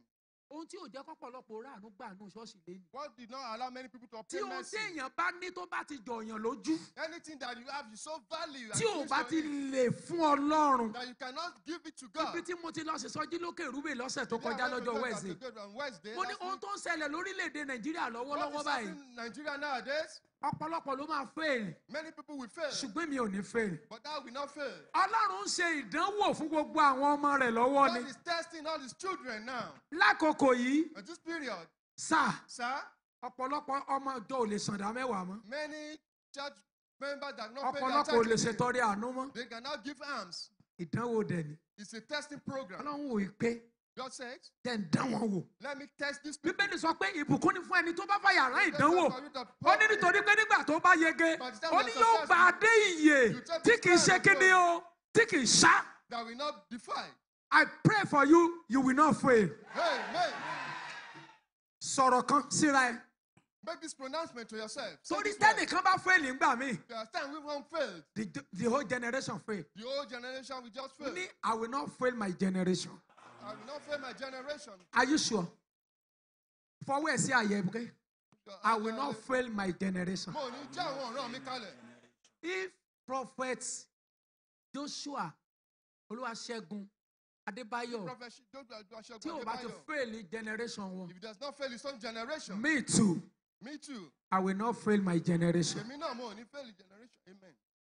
Alábùkún ni fún aláàánú, Jésù ló sọ bẹ́ẹ̀. Merciful, Jesus said. Yes. Yes, ma. Nítorí pé wọ́n ṣe kí ni o? Ẹ pa Bíbélì dé ó ti tó. It's enough. Àwọn wo ni Bíbélì Jésù sọ pé wọ́n ra àánú gbà? Well, the people Jesus said obtain mercy. Jòhánù kọ́ ló sọ̀rọ̀ yìí o. Not John, Lúùkù kọ́ o. not Luke, Peter kọ́ o. not Peter, Pétérù kọ́ o. not Peter, Paul kọ́ o. Not Paul. Jésù fúnra ẹ̀ ló sọ o. Jesus himself. Ó sọ pé He says, ẹnikẹ́ni tó bá fẹ́ rà àánú gbà. anyone that wants to obtain mercy, Ohun tí orísun àwọn ẹlòmíì ò fi lè gbẹ mọ́. while the source of some people cannot dry Mo it gbọ́ again. Simon Baba Adébóyè ní ọdún kan I lórí heard Facebook. about some of Adebayo. Baba Adébóyè sọ wípé He says, wọ́n ní àwọn wo yàrá bíi 5 àwọn wá rí sùtùsùtù gbogbo he ẹ̀ read wá about kún, 5 aṣọ ti wá pọ̀ jù. about suit. Wọ́n láwọn wá lọ everywhere. sórí ìkúnlẹ̀ àwọn wá lọ And he gbàgbà now pé went on Olúwa his knee, Lord, aṣọ ti pọ̀ ju mélòó làwọn fẹ́ wọ̀. these clothes are so many. How Nígbà many tí am I ó going to di put yàrá on? bíi 4-5 kún fún aṣọ. 4, 5 rooms are full of suits. Mọ́tò náà rèé. Likewise, vehicle. Mọ́tò mélòó làwọn fẹ́ gùn. How many cars are going to board?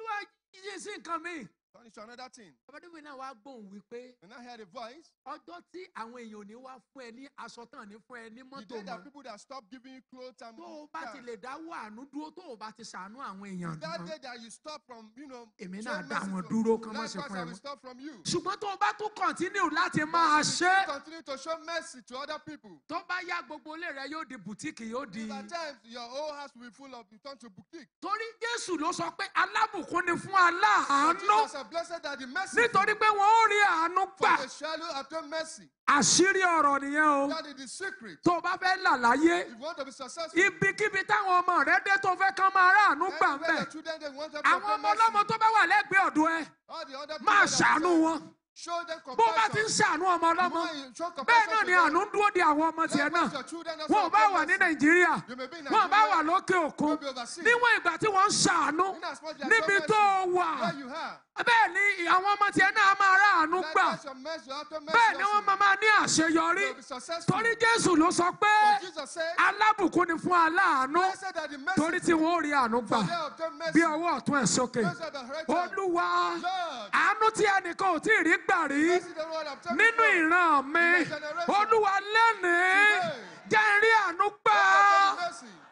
Olúwa jẹ́ kí n rí àánú Lord, gbà obtain mercy, Lord. èní ọjọ́ kẹtàlá Lord, start obtaining oṣù kẹta 2024 2024. àánú tí ẹnìkan ò tí ì rí gbà Mercy rí that no one obtained. nínú ìran mi In my generation. Olúwa jẹ́ n rí gbà Lord, let me ó obtain yá mercy. àdúrà.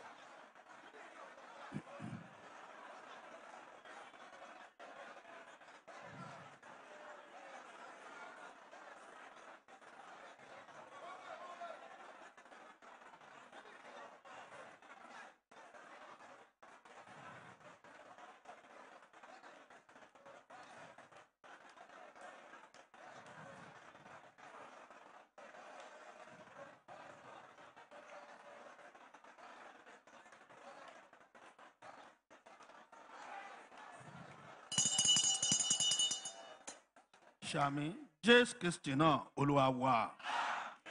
In Jesus' name we pray. Hallelujah. Jẹ́ ó wù ọ́.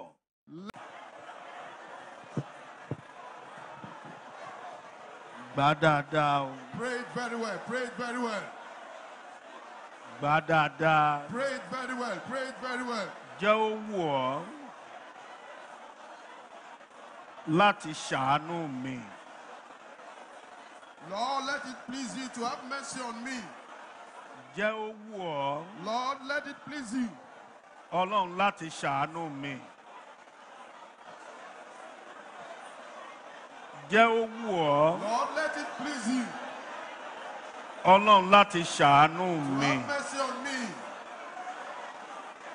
Jẹ́ ó wù ọ́ Let it please you, Ọlọ́run láti ṣàánú mi. God, to have mercy on me. Ẹ bá Ọlọ́run sọ̀rọ̀. Talk to God. Ọlọ́run jẹ́ ó wù ọ́ God, let it please you. Let it be pleasant to you. láti ṣàánú mi. To have mercy on me. jẹ́ ó wù ọ́. Let it please you, Lord. Let it be pleasant to you. Ọlọ́run láti ṣàánú mi. God, to have mercy on me. Ọlọ́run jẹ́ ó wù ọ́. God, let it please you. Ọlọ́run láti ṣàánú mi. Have mercy on me. Ṣàmì. Say amen. Jésù Kristi Olúwa wa. In Jesus' name we pray. Ẹ̀ẹ́dẹ̀ gbàdúrà yẹn dáadáa o. You did not pray that prayer very well. Ọlọ́run jẹ́ ó wù ọ́ sẹ́. God, please let it please you. Let it be pleasant to you. Láti ṣàánú mi. To have mercy on me. Obìnrin kan wà nínú ìjọ wa ní London. There is a woman in our church right away in London. Ọkọ ẹ̀ pásítọ̀ ni. The husband is a pastor. Ó máa wá sí tó bá kú ní London. A wá Nàìjíríà. A wá lọ sóńdó town. A ṣoògùn. Ó máa ṣoògùn gan-an. Obìnrin yìí ló ra ṣọ́ọ̀ṣì. Ó fi oògùn mọ́bìnrin yẹn ó bímọ fún. Ó ti jẹ́ torí pé ó jẹ́ ọ̀gá àwọn oníwèé ìròyìn. Ó ti jẹ́ keegun. Àwọn ọmọ tó bí ó kọ ẹ̀yìn wọn síra. Èyí tó lówó nínú àwọn ọmọ ó fi oògùn yẹn fà sọ́dọ̀ láti lè tún máa jẹ ìyẹn. Mo wá gbàdúrà lóṣù tó kọjá. Mo ti ń gbàdúrà yẹn láti last year. Oṣù tó kọjá mo wá bọ́ Ọlọ́run o. Àwọn ọmọ yẹn gan-an ni kò jẹ́ kán dìde ogun tì. There is a woman in our church in London. The husband will travel from UK down to Nigeria to come and make charms. He has been doing evil against this woman. I now pray that God, let those children, let them rise against this their father. Ọlọ́run. God. Ó fún mi láṣẹ. He gave me authority. Wá rè jẹ́ kí àṣẹ yẹn ní ìsìn. Now let that authority now ó wọnú àwọn ọmọ yẹn. enter into the life of those children. Kán gbógun ti bàbá wọn. Let them start waging war against their father. Ó jẹ àwọn àgùntàn ṣọ́ọ̀ṣì kún. Ó jẹ wọ́n. Nínú àwọn tó jẹ, ó tún gbé stroke sáyé ọ̀pọ̀lọpọ̀. Òun ni ìkan nínú àwọn pásítọ̀ wa tó wá bí tán ṣẹ̀ padà lọ.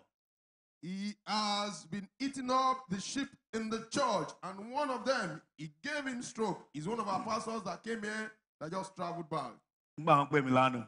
When they called me yesterday, that God has answered prayer. Amen. Amen. Are we going to be in between the sea, at the middle of the sea? Where we are seeing God.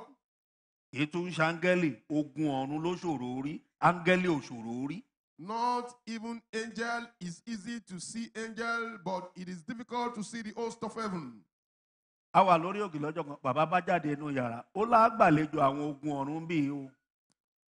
on the mountain one day, Baba came out from the room and said, we are going to receive the visitors of host of heaven here today.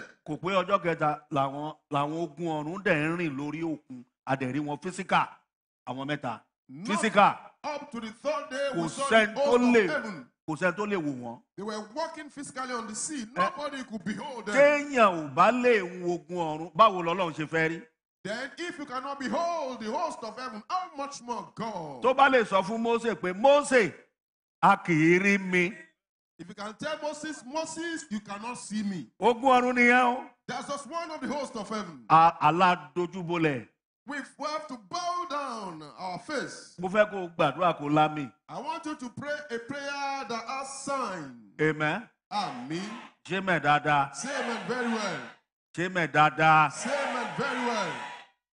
Àwọn bàbá wa Aládéjẹ̀bi tán ṣe testimony wọn ò lè sọ̀rọ̀ tán ni. Our father Adebayo that gave his testimony last week Sunday, he could not say all. Bàbá ti wà ní stroke, ìyàwó ti wà ní stroke. Baba was already on stroke, the wife too was already on stroke. Wòlíì ló gbé sínú ayé wọn. It was the prophet that put it into their lives. Tó bá yẹ pé bàbá yẹn sọ̀rọ̀ tán. If that father was alive and he could say all. Ṣọ́ọ̀ṣì kan wà lókè odò ìbá túká. There is a church at Okiodo that will have scattered. ìkan wà ń bàdàn ìbá túká gidi. One also is at Ibadan that will have also scattered. torí wọ́n ti jà àwọn èèyàn sanra. Because they've eaten up people and they become fat. ẹja lẹja jẹ sanra. Fish will always eat fish to grow and be fat. wọn ò ní jẹ sanra. Amen. They will not eat you Oye. to grow fat. ẹ bá jẹ́ àgbàdua. Please let us pray. àánú tí ayé ò ní firi mi bá jà mọ́. The mercy that will not allow the world to fight me anymore.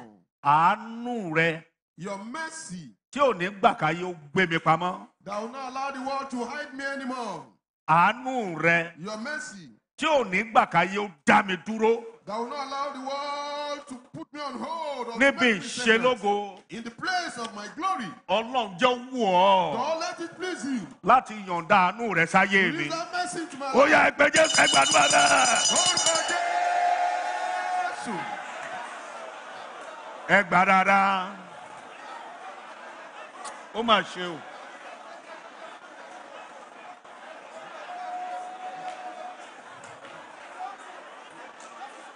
ẹ bá ọlọ́run sọ̀rọ̀.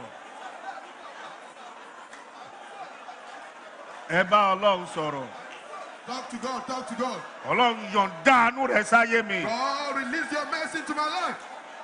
yọ̀ǹda àánú rẹ sáyé mi. Release your mercy to my life. yọ̀ǹda àánú rẹ sáyé mi. Release your mercy to my life. àánú tí ayé ò ní firi mi bá jà mọ́. Mercy that will not allow the world to fight me anymore. àánú rẹ tí ò ní gbà ká yóò ṣẹ́gun mi. The mercy that will not allow the world to overcome me anymore. àánú rẹ tí ò ṣe dá dúró. Your mercy that is unstoppable. ní àkókò ìṣelógo In the time of glory. ọlọ́run yọ̀ǹda rẹ̀ sáyé God, mi. release your mercy to my life. yọ̀ǹda rẹ̀ sáyé mi. Release your mercy to my life. ẹ bá gbàdúrà gbogbo ènìyàn. It's better we pray, everyone. olúwa yọ̀ǹda rẹ̀ sáyé mi. God, release your mercy to my life. ọlọ́run yọ̀ǹda rẹ̀ sáyé God, mi. release your mercy to my life. sàmì jésù kristi olúwa wá. In Jesus' name we pray. ọmọdé tó bá sọ pé ẹnu àgbárùn A young lad that will say the mouth of the elderly one is smelling. nínú àwọn mẹ́mbà wa lábùjá bá pè mí wọ́n ní sà ọmọ kan ń sọ àsọtẹ́lẹ̀ wọ́n ló sọ pé àwọn bàbá tí mo máa ń dárúkọ pé wọn ò sí níwájú ọlọ́run mo ní kàn filẹ̀. One of our members in Abuja called me that our fathers in faith that normally call their name, he said they are not before us. I said, let them leave him alone. Amen. Amen. mo ní sẹ́ẹ̀rí bó ṣe sọ yẹn I said, as they have said it, mo ti mọ the end yẹ. I've already known his end. ẹ dákun ẹja gbàdúrà. Please let us pray. ń bò wáyá ló bá tún ta sẹ́mi náà. And he got to a point, he was also speaking ill of me. ó lè mi sọ pé Tinubu ò lè wọlé. He said, I said, Tinubu will not become president. ṣé ẹ dìbò Nàìjíríà ni. Did we vote in Nigeria? ṣé ẹ dìbò ni. Did we vote? ṣé bò lẹ́ẹ̀dì ni. Is that vote? ṣé ẹ dìbò ẹ dáhùn. Did we actually vote in real sense? ohun tó máa gbẹ̀yìn ọmọ yẹn ayé abake. What will become the end of that man? The world will pity him and they will cry with him. Praise the Lord. Hallelujah. ẹ gé hallelujah dáadáa. Hallelujah. àwọn bàbá tá à ń rí bí ogun ọ̀run Those nínú ìran fathers that will see as host of heaven in dreams, in revelations and vision. nínú àwọn bàbá wa kan mi lè tọ́ka ẹ̀ nínú sáńbọ́ọ̀dì tó ti kú ẹnu ọdún méjì tó kọjá ẹ̀ ló ṣẹ̀ sílẹ̀kùn. Among our fathers, I will not mention the name that is already gone. It's just about 2 years ago that the door of heaven was open, or the gate of heaven was open. ó ní bàbá yìí bàbá yìí ẹnu ọdún méjì sígbà tá a wà iná ṣẹ̀ sílẹ̀kùn. It's just about 2 years up to this time that they opened the door of heaven for him, the gate of heaven. ó kàn jí láàárọ̀ You just wake up in the morning òun bú ọjọ́ alẹ́ and you are abusing your old age. ṣé òun náà yóò dá lẹ́bi. Will you get to that old age? àwa ti rí dídì ẹ̀ ń di ẹ̀. We've seen his end. wọ́n ló sọ pé àwọn bàbá ti máa ń dárúkọ yẹn He said those fathers you normally mention their names, pé wọ́n sí wájú ọlọ́run. that they are not before God. mo dẹ̀ rẹ́rìn. And I laughed. wọ́n á sọ fún àwọn ọmọ mi mo ní ẹ fi láti mọ ẹ̀ ń di ẹ̀ ń di And ẹ̀. I told my children, leave him alone. We've already known his end. ìyọ̀ǹda Pastor Yoda, bàbá wa Timothy ìyọ̀ǹda Our father, Pastor Timothy Yoda, ó ní kí bàbá Babájídé gbẹnu sọ́hùn. he told our father, Prophet Babajide, to keep quiet, to shut his mouth. Ọwọ́ kan ni bàbá mú lófurufú tó fi sápò. Baba just picked him in the hair and he put him in his pocket. He pocketed him Tí Ìyàndá fi kú, Ìyàndá ò jẹ́ èèyàn. till he died. Bẹ́ẹ̀ni, He did not become somebody in life. bó ṣe ràn bóòrùn tó lòrùn rẹ̀ wọ̀ ọ̀kùn. As his sun was shining, then the sun set. Ẹ dákun ẹ jẹ́ á gbàdúrà. Please let us pray. Amen. Amen. Amen dáadáa. Amen. Owó yín kan náà fi ra kinní yìí o. Kì í ṣe owó ṣọ́ọ̀ṣì. Tẹ́lẹ̀ tẹ máa wá síwájú ọ̀tà tẹ wá ń fọwọ́ diri mú. Ẹ gbàdúrà kẹ́ ẹ ní góòlù léwu. Ẹ ti bá kinní ìjẹ́ ní ìsìn. Alẹ́ ẹ̀ dáa. Mi gbọ́dọ̀ rẹ́ nìkan kan kó dúró síbi ìgbàdúrà mọ́. Nobody should come Eh, here to da. pray anymore. Bá a ti ń túnṣe lẹ̀ ń bàjẹ́. As we are repairing it, Ó dẹ̀ wá sọ́dọ̀ Ọlọ́run. you've come before God. Ó wá ba nǹkan tán Ọlọ́run jẹ́. Èèyàn yẹn ti bá táyé ara ẹ̀ jẹ́. When you come to destroy the things of God, you've already destroyed your life.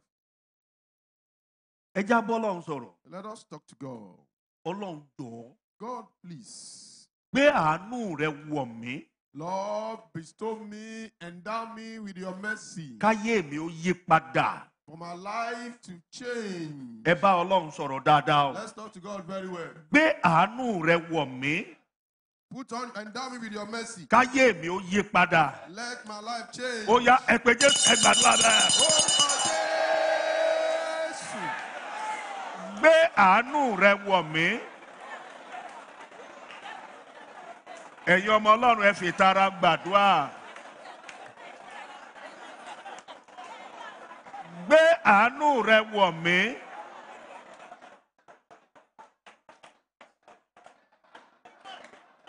Gbé àánú rẹ wọ̀ mí. Lord, endow me, bestow your mercy upon me. Káyé mi ó yí padà. Let my life change for good. Ẹ bá Ọlọ́run sọ̀rọ̀. Let's talk to God. Gbé àánú rẹ wọ̀ mí. Lord, put your mercy on me. Endow me with your mercy. Let my life Gbé change for good. àánú rẹ wọ̀ mí. Lord, put your mercy on me, Lord. Let my life change for good. Ẹ jẹ́ gbàdúrà. Gbé àánú rẹ wọ̀ Lord, mí. endow me with your mercy, Lord. Put your mercy upon Gbé me. àánú rẹ wọ̀ mí. Endow me with your mercy. Put your mercy upon me. Ẹ bá Ọlọ́run sọ̀rọ̀. Talk to God. Ẹ bá Ọlọ́run sọ̀rọ̀. Talk to God. Ẹ bá Ọlọ́run sọ̀rọ̀. Talk to God. Ẹ bá Ọlọ́run sọ̀rọ̀. Talk to God. Ẹ bá Ọlọ́run sọ̀rọ̀. Talk to God. Ẹ bá Ọlọ́run sọ̀rọ̀. Talk to God. Ẹ bá Ọlọ́run sọ̀rọ̀. Talk to God. Ẹ bá Ọlọ́run sọ̀rọ̀. Talk to God. Ẹ bá Ọlọ́run sọ̀rọ̀. Talk to God. Ẹ bá Ọlọ́run sọ̀rọ̀. Talk to God. Ẹ bá Ọlọ́run sọ̀rọ̀. Talk to God. Gbé àánú rẹ wọ̀ Lord, mí. put your mercy upon me. Endow me with your Káyé mercy. mi ó yí And padà. let my life change for good. Gbé àánú rẹ wọ̀ mí. Lord, put your mercy upon me. Endow me with Káyé your mi mercy. ó yí padà. Let my life change for good. Sàmì Jésù Kristi náà Olúwa wa. In Jesus' name we pray. Bàbá wa kan wà ní ọgbà. Wọ́n pè ní Ajínrere Ṣẹ́gun Lésanmí. One of our father is at Ogba called Evangelist Segun Ilesami. Ọmọ Èkìtì Pupa ni wọ́n. He's from Ekitikupa. Ìgbà tó wá ṣèṣọ́jí nílùú Ọ̀wọ̀ When he came to conduct a revival at ní Owo 1974. in the year 1974, Bí bẹ́ǹṣì yẹn ṣe pọ̀ tó, èmi ni mo tò bẹ́ǹṣì sí pápá ìsọjí. as many as the benches were, I was the one that arranged the benches on the Èmi ni mo crusade tò ground. pápá ìsọjí. On the crusade ground, I was the one that arranged the benches. Wọ́n ń pe ìjọ yẹn ní CAC Ìgbórókù. They called the church CAC Goroko. Ìkan náà tún wá And one also came, Ajínrere Evangelist Káyọ̀dé. Kayode. Ọmọ bí Ògbómọ̀ṣọ́ ni bàbá yẹn. He's from Ogomosho. Wọn ò sí mọ́ ní ìsìn. He's no more now, Ṣẹ́gun Lésanmí wà. but we still have Evangelist Segun Ilesami. Nígbà tí after yẹn bàbá wa Ọbádáre wá. Then our father Obadari came. Òkùnkùn ń bẹ nílùú Ọ̀wọ̀. There is darkness in Owo.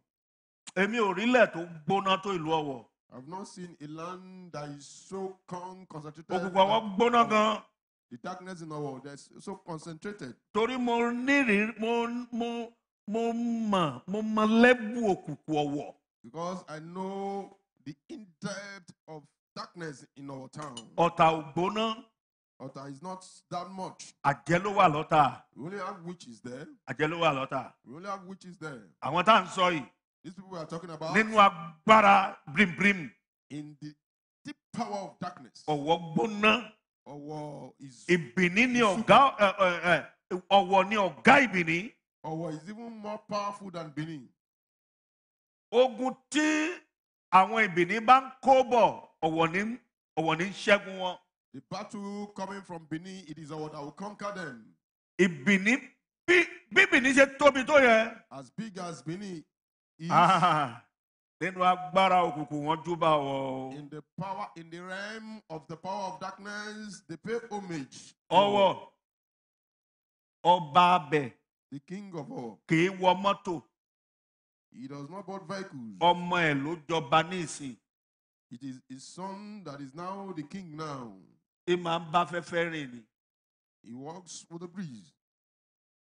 Tó bá fẹ́ kó lọ́wọ́ wá sí Ìbàdàn kì í wọ mọ́tò. If he wants to move from Owo to Ibadan, he will never board any vehicle. Ẹ̀yin tẹ́ ẹ wọ mọ́tò.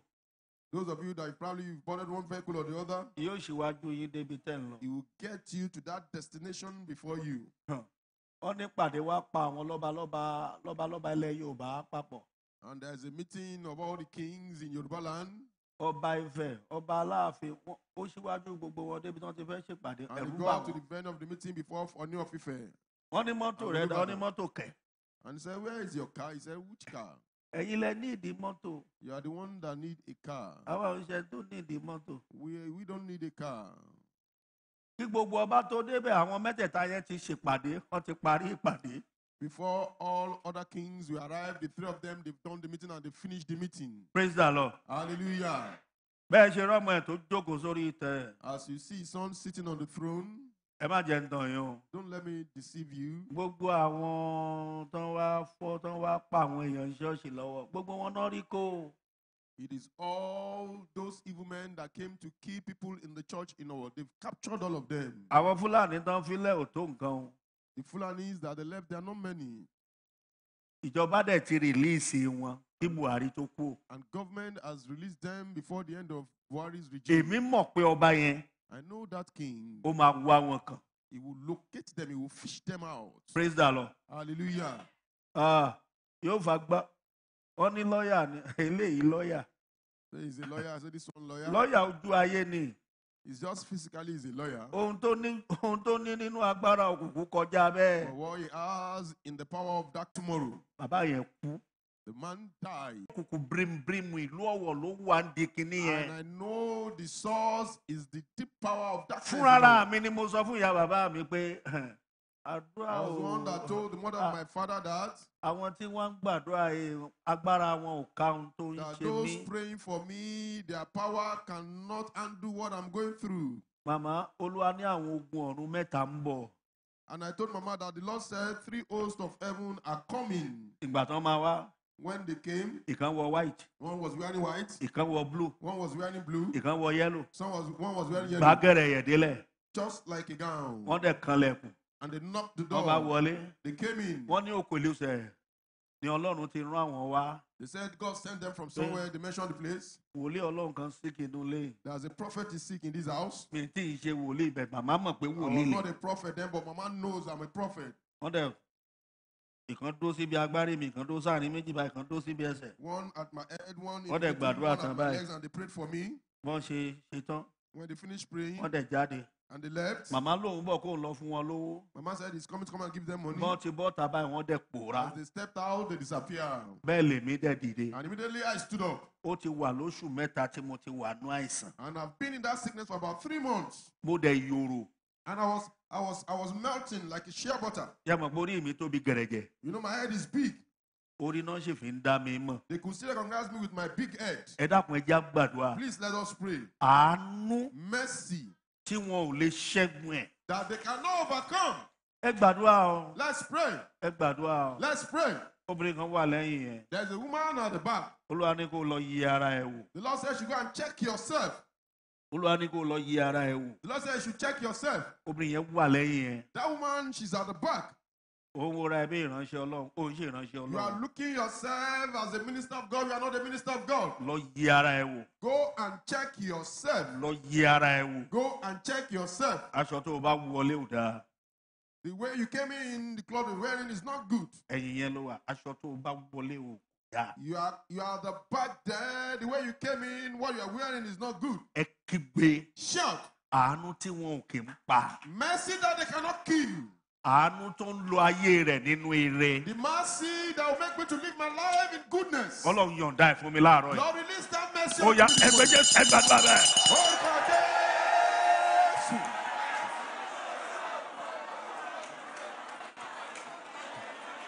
Àánú tí wọn ò kéré pa.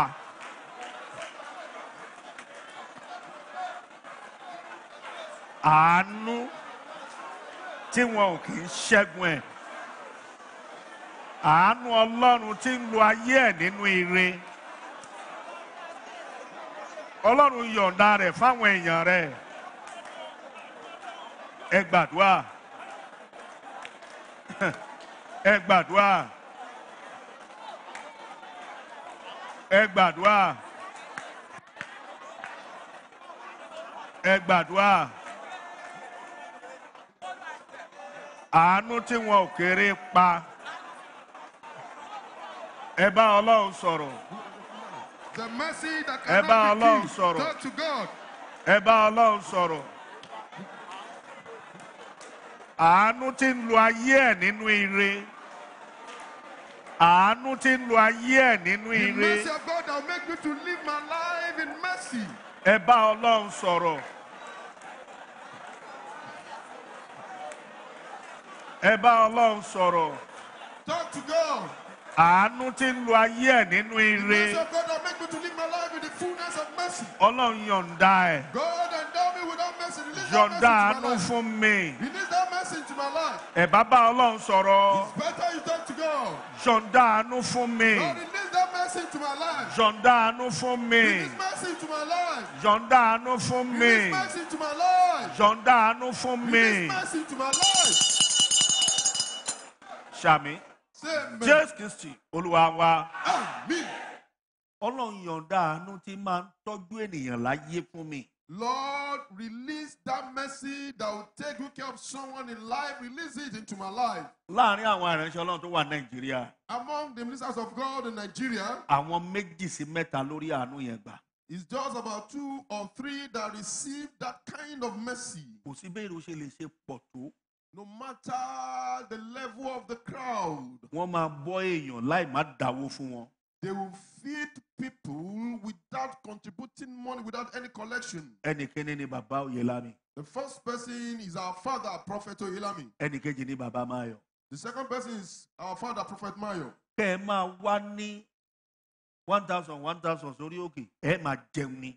Just becoming in thousands, our father, Prophet Oyelami. Wọ́n bá fẹ́ ṣe CAC conference. If they are about to have CAC conference, Èrò á dẹ̀ lọ bí you omi. will see crowd like sea or ocean. Gbogbo oúnjẹ lẹ̀ jẹ kẹ́ fi kú òǹbẹ̀. You eat all sort of before you leave. Praise the Lord. Hallelujah. Nígbà mo kọ́kọ́ wà lọ́dọ̀ bàbá Máyọ̀. When I was with our father, Prophet Mayo, Ohun tá a fi ń so oúnjẹ kọjá bẹ́ẹ̀ o. what we normally use to cook is more than that. Èmi ò tí ì rí irú kòkò irin bẹ́ẹ̀. I've never seen that kind of iron pot before. À á sì so oúnjẹ. We'll cook. Chief cook wa ló dúró yìí.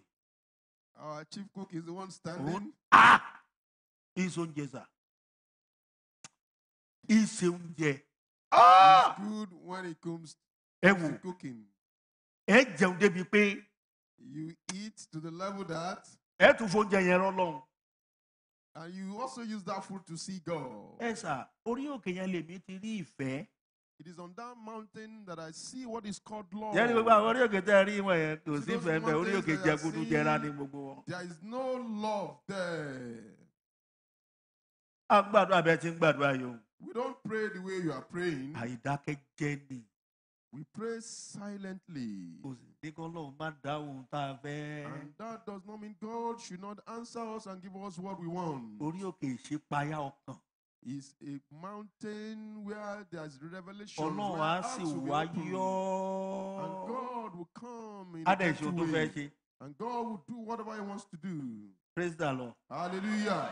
Ṣùgbọ́n kíní kan ni máa ń wò ní ayé àwọn bàbá méjì yẹn. But there's something I normally observe in the life of these two fathers. Níbo náà ti ń rí owó bọ́yàn? Where are they getting the money to feed people? À á sì àwọn èèyàn jẹun. People will eat, they will eat to satisfaction. Ìránṣẹ́ Ọlọ́run míì á fi ilé ẹ̀ láwa jẹun lórí òkè. Some ministers of God will leave their house to come to the mountain to Tí eat. màá tún máa sọ pé ẹ̀yin bàbá ẹ̀ ṣé oúnjẹ lẹ́wà jẹ ń bè ni? And I'll be questioning them, are you here to eat? Ọ̀gá mi á ní sẹ́yìn ò ní jẹun, èmi ò bóúnjẹ wà bí. And my boss will ask me, am I not going to eat? I say, I'm not here because of food. Wá jẹ́ pé a máa dúró ń bí à á jẹun. If we want to stay here, I know we'll eat. Praise the Lord. Hallelujah. Ẹ bá já gbàdúrà o. Please let us pray. Ọlọ́run yọ̀ǹda àánú tí ń bọ́ ayé fún mi. God, release unto me the mercy that will feed the whole world. Amen. Amen. Ṣé mẹ̀ dáadáa? Say amen very well. Tẹ̀tẹ̀ tí ń gbàdúrà ń sìn. See, as we are praying, Tẹ̀tẹ̀ ń gbàdúrà ń sìn. as we are praying, Ọlọ́run ti bless mi. God has blessed me. Mi ì dẹ̀ tọrọ. And I did not beg. Mi ì dẹ̀ péyàn sà. I did not call anyone. Mi ì tọrọ mi ò péyàn. I did not beg. I did not call anyone. Mi ò dẹ̀ polówó. I did not call any, whether rich man or Ibi mo jókòó sí. where I was seated over there. Ọlọ́run ti bless mi. God has blessed me. Ẹ dákun ẹ jẹ́ á gbà dáadáa. Please, let's pray it very well. Àánú tí ń bọ́ ayé. The mercy that will feed the whole world. Ẹ jẹ́ á gbà báyìí. Let's pray it like this. Àánú Mercy àtàgbára and power àtàṣẹ and authority tí ń bọ́ ayé. that will feed the world. Tí ń tọ́jú ènìyàn. That will take care of people. Àánú tí ń fi fún ni. Mercy that will give to people. Nígbà tó wọ̀ àti nígbà tí kò When wọ̀. it is easy and when it is not easy. Ọlọ́run yọ̀ǹda ẹ̀. Lord, release it unto Ó me. yẹ ẹ gbàdúrà bẹ́ẹ̀.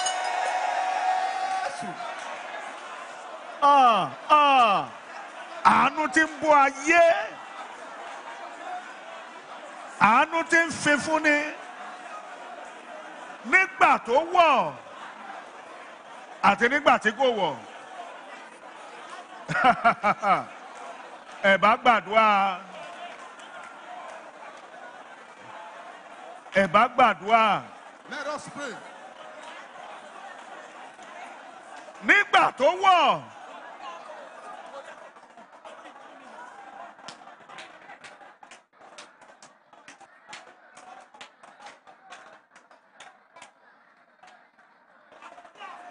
Àánú tí ń bọ́ ayé. Ẹ bá Ọlọ́run sọ̀rọ̀. Ẹ bá Ọlọ́run sọ̀rọ̀. Talk to God. Talk to God. Talk to God. Ooo! Ẹ̀yin bàbá ló yẹ ká jọ gbàdúrà yìí jù o. Fathers, let's pray this prayer very well. Nígbà tó wọ̀ àti nígbà tí kò wọ̀.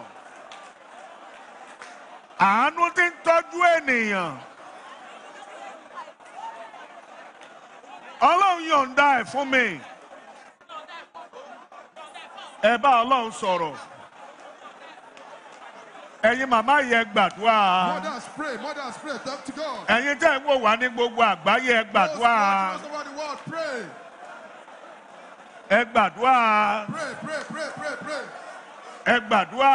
Pray, pray, pray, pray, pray. Ẹ gbàdúrà. Pray, pray, pray, pray, pray. Ẹ gbàdúrà. Pray, pray, pray, pray, pray. Ẹ gbàdúrà. Pray, pray, pray, pray, pray. Ẹ gbàdúrà. Pray, pray, pray, pray. Ọlọ́run yọ̀ǹda àánú. God, release your mercy. Àánú tí ń bọ́ ayé. The mercy that take care of the world. Nígbà tó wọ̀ àti nígbà tí kò wọ̀. When it is easy and when it is not easy. Ẹ bá Ọlọ́run sọ̀rọ̀. Talk to God.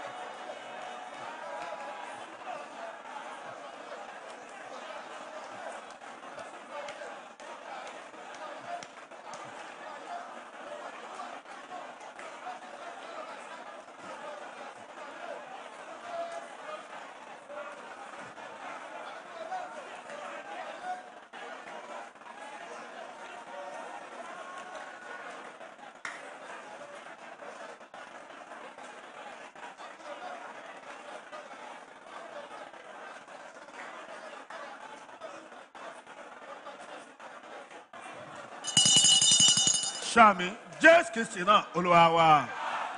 In Jesus' name we pray. Pé orúkọ Jésù. God, in the name of Jesus. Ọlọ́run àánú gbà mí. God of mercy, deliver me. Má jẹ́ kí ìyà jẹ mí kó tún jọmọ mọ́. Don't let me suffer and let my children suffer. Ọlọ́run alone. àánú gbà mí. God of mercy, save me, deliver me. Má jẹ́ kí jíjà mi kó tún ja ọmọ mọ́. Don't let me experience storm and my children. Ó yẹ experience gbàdúrà bẹ́ẹ̀. storm.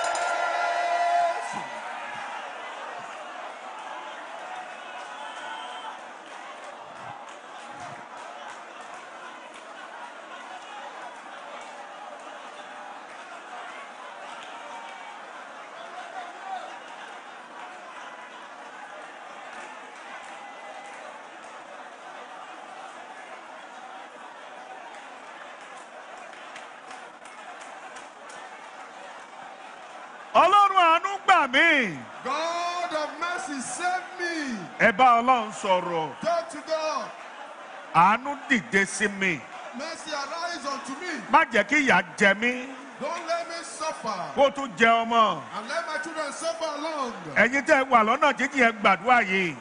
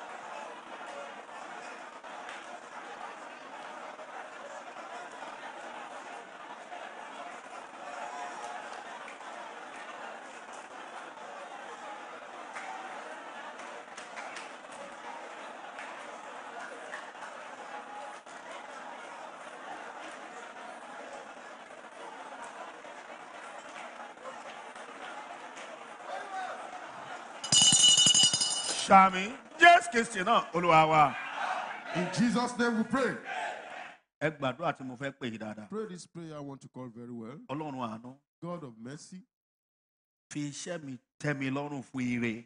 use my work or my business to satisfy me unto goodness. Fi òwò mi tẹ́ mi lọ́rùn fún ire. Use my business to satisfy me unto goodness. Iṣẹ́ Olúwa Ọlọ́run ìpè tó pè mí fi ire tẹ́ mi lọ́rùn fún. Lord, this calling that you've called me, Lord, use it to satisfy me with goodness. Praise the Lord. Hallelujah. Ẹnìkan dẹ̀ ó dẹ̀ gbẹ́kẹ̀lé ẹnìkan ẹni yẹn dẹ̀ máa miss. Someone is putting his or her trust in someone and the person is going to miss it. Olúwa ní kó má gbẹ́kẹ̀lé ẹni yẹn kò ní wá o. The Lord said, don't put your trust in that person. He's not going to come. Tètè yá yí ọkàn ẹ padà sọ́dọ̀ Ọlọ́run báyìí.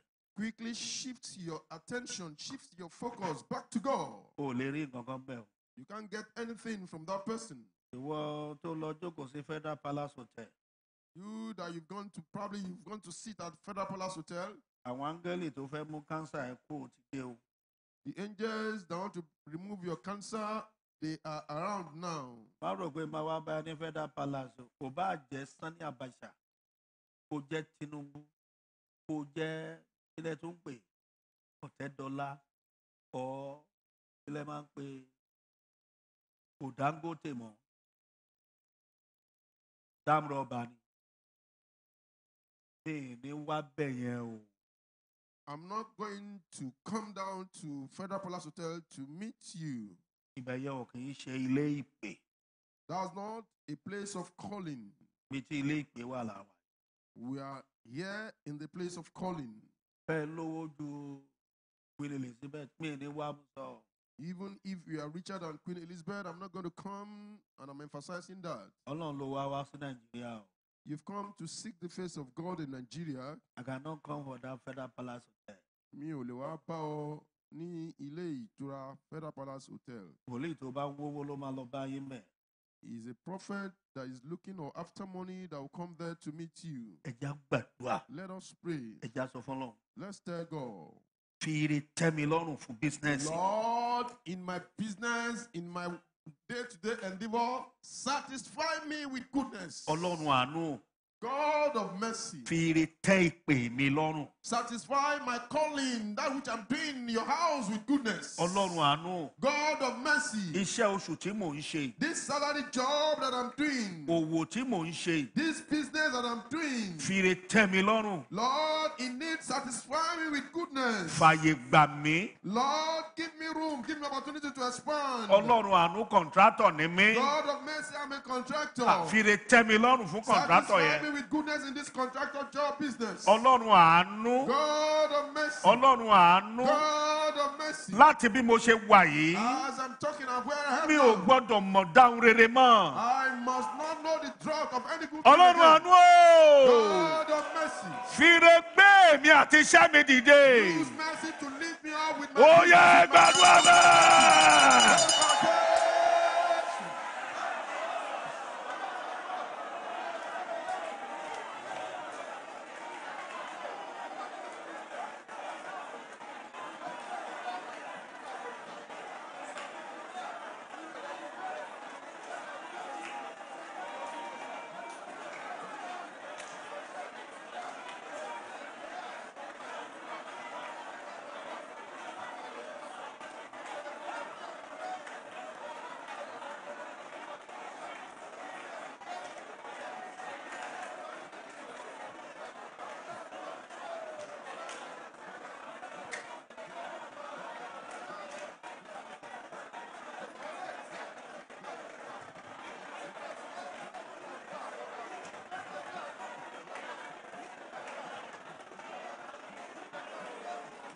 Kristi náà, Olúwa wa.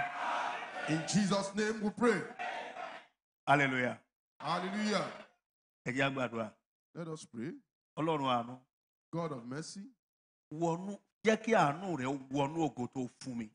let your mercy come into the glory or mix up with the glory that you have given me.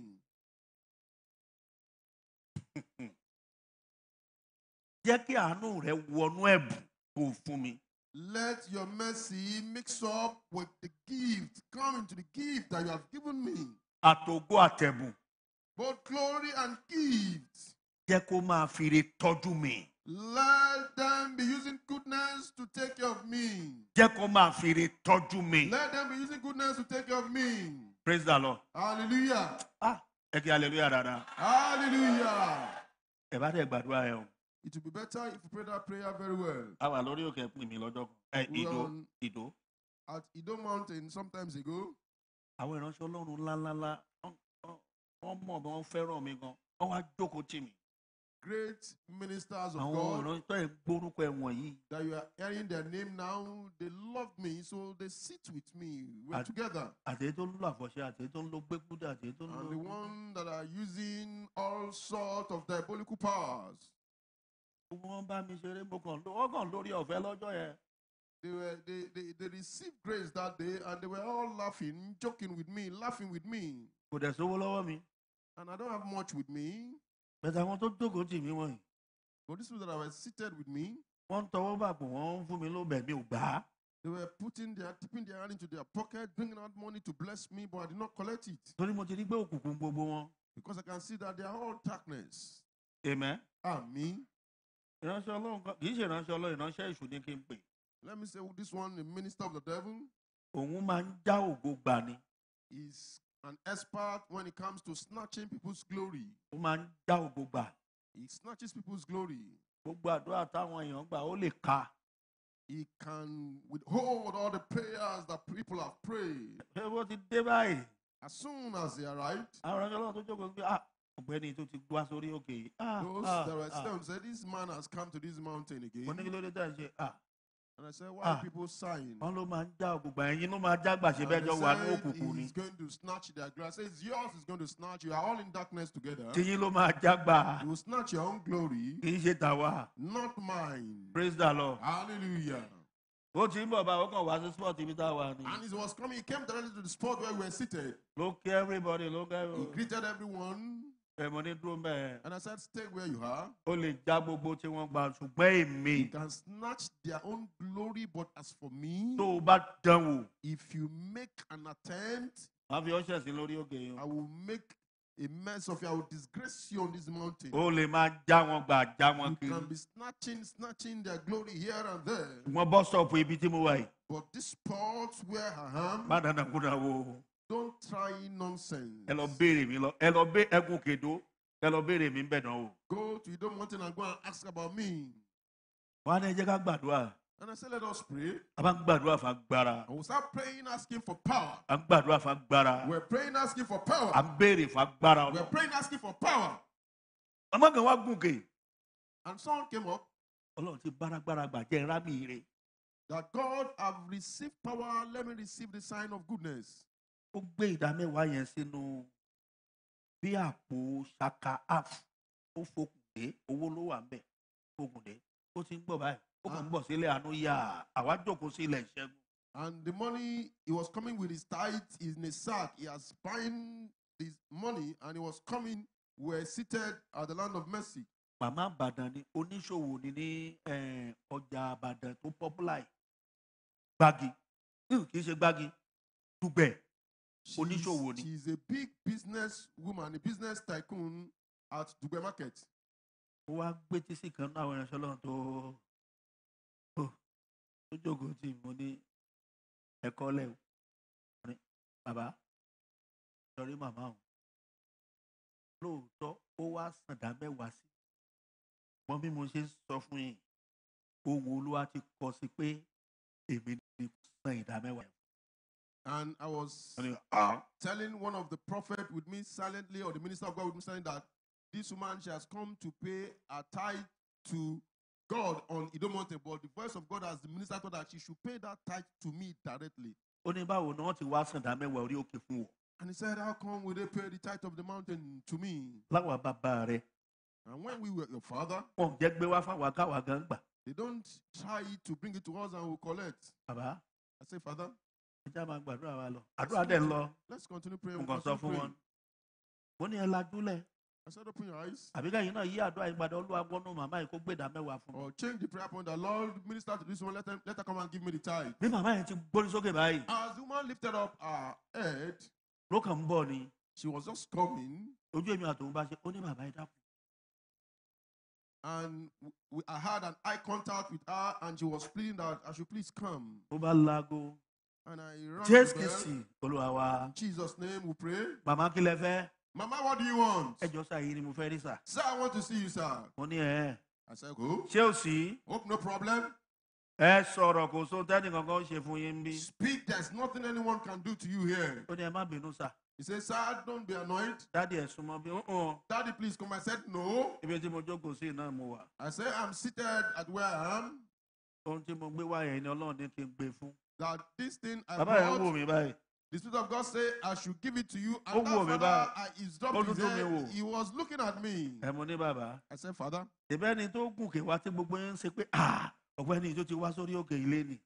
Ẹ̀ṣọ́ orílẹ̀ ìjágbá báyìí. and I said, that other man that came up, that you people were surprised or were scared that he has come to this mountain today, was able to snatch this. Mo bá gbọ́wọ́lé màmá yẹn And I lórí. laid hand on that woman. Mo gbàdúrà. I prayed for her. Wọ́n wá sàndà mẹ́wàá ni. She has come to pay tithe. Kì í lo 3 hours, kì í lo 2 hours lórí òkè. She doesn't spend 2-3 hours on the mountain. Wọ́n ti gbé owó yẹn, mo kàn gbé sẹ́gbẹ̀ẹ́. Ẹ jẹ́ á máa gbàdúrà lọ. And as she gave me the money, I put the money back and said, let's continue praying. Wọ́n ti ń gbàdúrà báyìí. As we are praying, Bẹ́ẹ̀ ni mò ń tú àpò. and I was opening up the bag, Mo dẹ̀ ń fi béèlì kankan sẹ́gbẹ̀ẹ́ oníkálukú. and I was putting Bailey, one kankan, bail Bailey, kankan, Bailey, beside kankan, Bailey. each minister of God that was with me on the mountain. Mo kó béèlì méjì, mo ní ẹ lọ kó fún dẹ́dì ràn bàbá orí òkè. And I said, go and give the father of the mountain 2 Lòun bales. náà bá sáré wá lójókòó tí wọ́n And he gbòòrí béèlì quickly méjì. came because he got some 2 bales of money. Yàrá bàbá Lọlá ló wà tẹ́lẹ̀. It was the room of Babalola before. Àmọ́ ní bàbá ẹ padà sí yàrá. Ó ní rárá. I said, Father, go back to the room. He said, no. Ohun Ọlọ́run ṣe yìí kọjá bẹ́ẹ̀. Then what God has done is more than that. Mo ní kò ní í ṣe kọjá ohun tó ṣe yìí. I said, he will not do more than what he has just done. Ṣé ẹ rò pé èèyàn míì tún gbé nǹkan bọ̀ ni? You think someone else is coming again? Èyí tó gbé wáyé lọ́lọ́run fàṣẹ sí. It is the one that the woman brought that God has put authority on. Ó ní kì í ṣe owó yín o. Said it's not your money. Wọ́n ní èmi ni Ọlọ́run ní kan gbé fún. That is me that God directed her to give it to. Gbogbo wọn wá wò mí. And they were looking at me with amazement. Ẹ dákun ẹ jẹ́ á gbàdúrà. Please let us pray. Jẹ́ kí àánú ẹ wọnú ẹ̀bùn Let your Atagbara. mercy enter into the gift. Praise the Lord. Mo fẹ́ ra mi.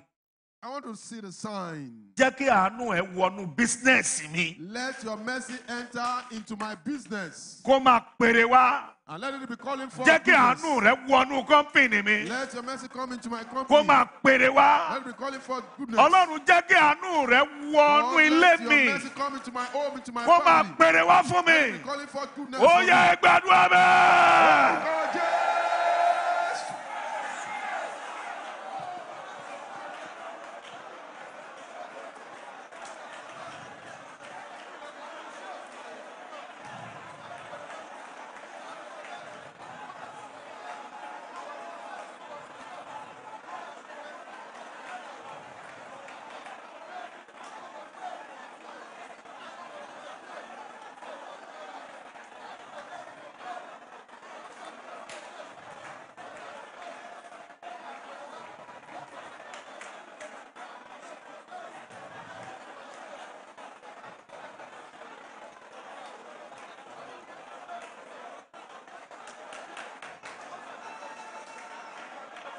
Jẹ́ kí àánú rẹ Let your mercy kó wọnú iṣẹ́ mi. come into my work, into my business. Kó máa pèrè fún mi. And let it be calling goodness into my life. Jẹ́ kí àánú rẹ Let your mercy kó wọnú ilé iṣẹ́ mi. come into my company. Kó máa pèrè fún mi. And be calling goodness unto me. Ẹ fi ìtara gbàdúrà. Pray with passion. Ìwọ náà fi ìtara gbà á. To pray with passion. Gbogbo ẹ jẹ́ wà ń lo òyìnbó ẹ gbà á. All those all over the world. in our Jẹ́ world, kí àánú rẹ. let your mercy. Àánú Your rẹ mercy. kó wọnú ayé gbogbo tó kó yí mi ká. All life of everything you've given me. And be calling goodness, bringing goodness into my life.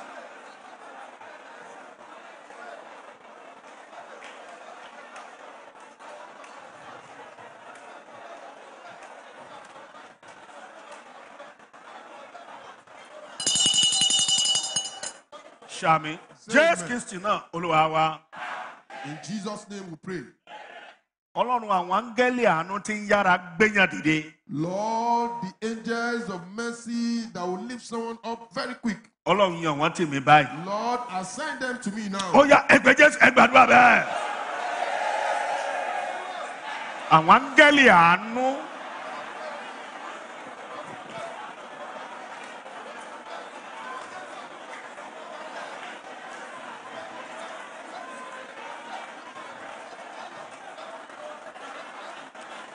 Tí máa ń yára gbéyàn dìde. Ọlọ́run mi yàn wọ́n tì mí. Ẹ bá Ọlọ́run sọ̀rọ̀. Ṣàmì. Jésù Kristi náà Olúwa wa. In Jesus' name we pray. Ṣàmì dáadáa. Lórúkọ Jésù ti Násárẹ́tì. Amen. Very well. Ní orúkọ Jésù ti Násárẹ́tì. Ní orúkọ ńlá Jésù ti Násárẹ́tì. Ẹ̀yin ènìyàn wọ̀nyí, ó yá ilẹ̀kùn àánú ọ̀run àti tayé kó ṣe fún yín. Ní ti níní, lánìí tó àti lánìí ṣẹ́kù. Ó yá kí àánú yẹn kó dàálù yín. Amen. Ẹ wọnú oore ọ̀fẹ́ àánú. Amen. Ẹ wọnú ibú àánú. Amen. Ẹ wọnú májẹ̀mú àánú. Amen. Ẹ wọnú májẹ̀mú àánú. Amen. Ní orúkọ Jésù ti Násárẹ́tì. Ọlọ́run àánú kó máa fi re tọ́jú yín. Amen. Kó sọ iṣẹ́ rẹ̀ di ńlá. Amen. Kó sọ iṣẹ́ rẹ̀ di ńlá. Amen. Kó sọ iṣẹ́ rẹ̀ di ńlá. Amen. Kí ọ̀nà yín máa là. Amen. Kí ọ̀nà yín máa là. Amen. Kí ọ̀nà yín máa là. Amen. Kí ọ̀nà yín máa là. Amen. Kí ọ̀nà yín máa là. Amen. Kí ọ̀nà yín máa là. Amen. Kí ọ̀nà yín máa là. Amen. Kí ọ̀nà yín máa là. Amen. Kí ọ̀nà yín máa là. Amen. Kí ọ̀nà yín máa là. Amen. Kí ọ̀nà yín máa là. Amen. Lórúkọ Jésù ti Násárẹ́tì, kí ọ̀nà yín máa là. Amen. Ní orúkọ Jésù ti Násárẹ́tì, kí ọ̀nà yín máa là. Amen. Àṣẹ àánú kó wọ inú ayé yín. Amen. Ibú àánú kó lọ jù yín síbẹ̀. Amen. ní gbogbo ọjọ́ ayé yín kẹ́ máa ráàánú gbà. Kẹ́ máa ráàánú gbà. Kẹ́ máa ráàánú gbà. Gbogbo ohun tọ́lọ́run kó yé yín ká àti gbogbo orí ọ̀fẹ́ tọ́lọ́run ní kó tara yín jáde lórúkọ Jésù ó yá àgọ́ àánú kọ́lọ́run gbé wọ̀nyí. Àgọ́ àánú mo ní kọ́lọ́run gbé wọ̀nyí. Mo ní lórúkọ Jésù olùgbàlà. Bẹ́ẹ̀ni Ọlọ́run mo fẹ́ kó sọ áńgẹ́lì di ènìyàn láti wá ṣe àwọn ènìyàn rẹ lóore. Ó yá sọ áńgẹ́lì dènìyàn. Iṣẹ́ rẹ tó ti kú yẹn, bísínẹ́sì ẹ tó kú yẹn, òwò ẹ tó kú yẹn, ilé iṣẹ́ ẹ tó ti kú yẹn, ó yẹ kí àánú gbẹ̀rí dé. Gbogbo tí wọ́n ti gbà lọ́wọ́ ẹ lójú oorun, lójú àlá, lójú ayé, ó yẹ gbà á padà. Ẹ̀bùn tó ti kú kó jí. Mo ní kó jí. Mo ní kó jí. Mo ní kó jí. Mo ní kó jí. Mo ní kó jí. Mo ní kó jí. Mo ní kó jí. Tí o bá báre débì láàárọ̀ yìí, jíjáde rẹ lọ kúrò nínú gbọ̀ngàn yìí, ó yá báre jáde. Bórísun rẹ bá ti gbẹ láàárọ̀ yìí, ó yá kí orísun rẹ bú jáde. Mo rán àṣẹ jáde ní orúkọ Jésù ti Násárẹ́tì. Ní orúkọ Jésù ti Násárẹ́tì. Ẹrù ògo tí wọ́n ti gbé kúrò nínú ayé, ó yá gbà á padà. Ọlọ́run ẹ̀mí mímọ́ ṣèyanu. Ẹ̀mí mímọ́ máa dábìrà. Máa dábìrà. Máa dábìrà. Máa dábìrà. Máa dábìrà. Máa dábìrà. Máa dábìrà. Máa dábìrà. Máa dábìrà. Máa dábìrà. Máa dábìrà. Máa dábìrà. Máa dábìrà. Máa dábìrà. Máa dábìrà. Máa dábìrà. Máa dábìrà. Máa dábìrà. Ṣèyanu. Ṣèyanu. Ṣèyanu. Ṣèyanu. Ṣèyanu. Ṣèyanu. Ṣèyanu. Ṣèyanu. Gbogbo ire tó ń wá kiri yẹn, tàbí ire rẹ tó ń dìlé yẹn, láti ìsìn Ọlọ́run ẹ̀mí mímọ́ kó fàṣẹ gbà á padà mọ́ ẹ. Mo ní kó gbà á padà. Kó gbà á padà.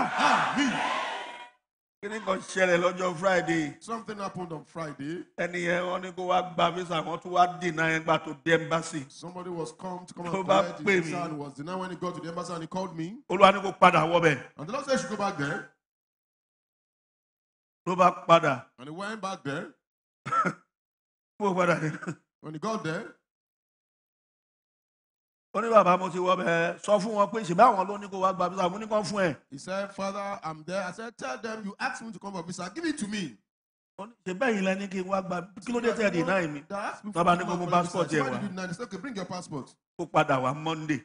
I should come back on Monday. Kó lọ Monday wọ́n bá máa fún.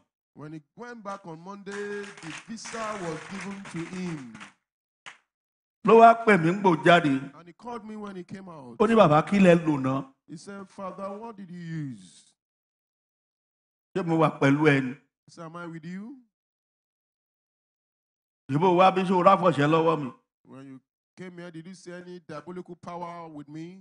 A jẹ́ pé àyè tẹ̀ ń tá a máa ń sọ fún pé ẹ gbàgbọ́ o, ẹ gbàgbọ́. And that's why we say, whether you believe or you don't believe. Mo rán àṣẹ jáde. In the name of Jesus. Wíwá bí tó wá bí lénìí. Kí lẹ́yìn ní ìtọ́sù kan fi lè wá ẹ̀kọ́.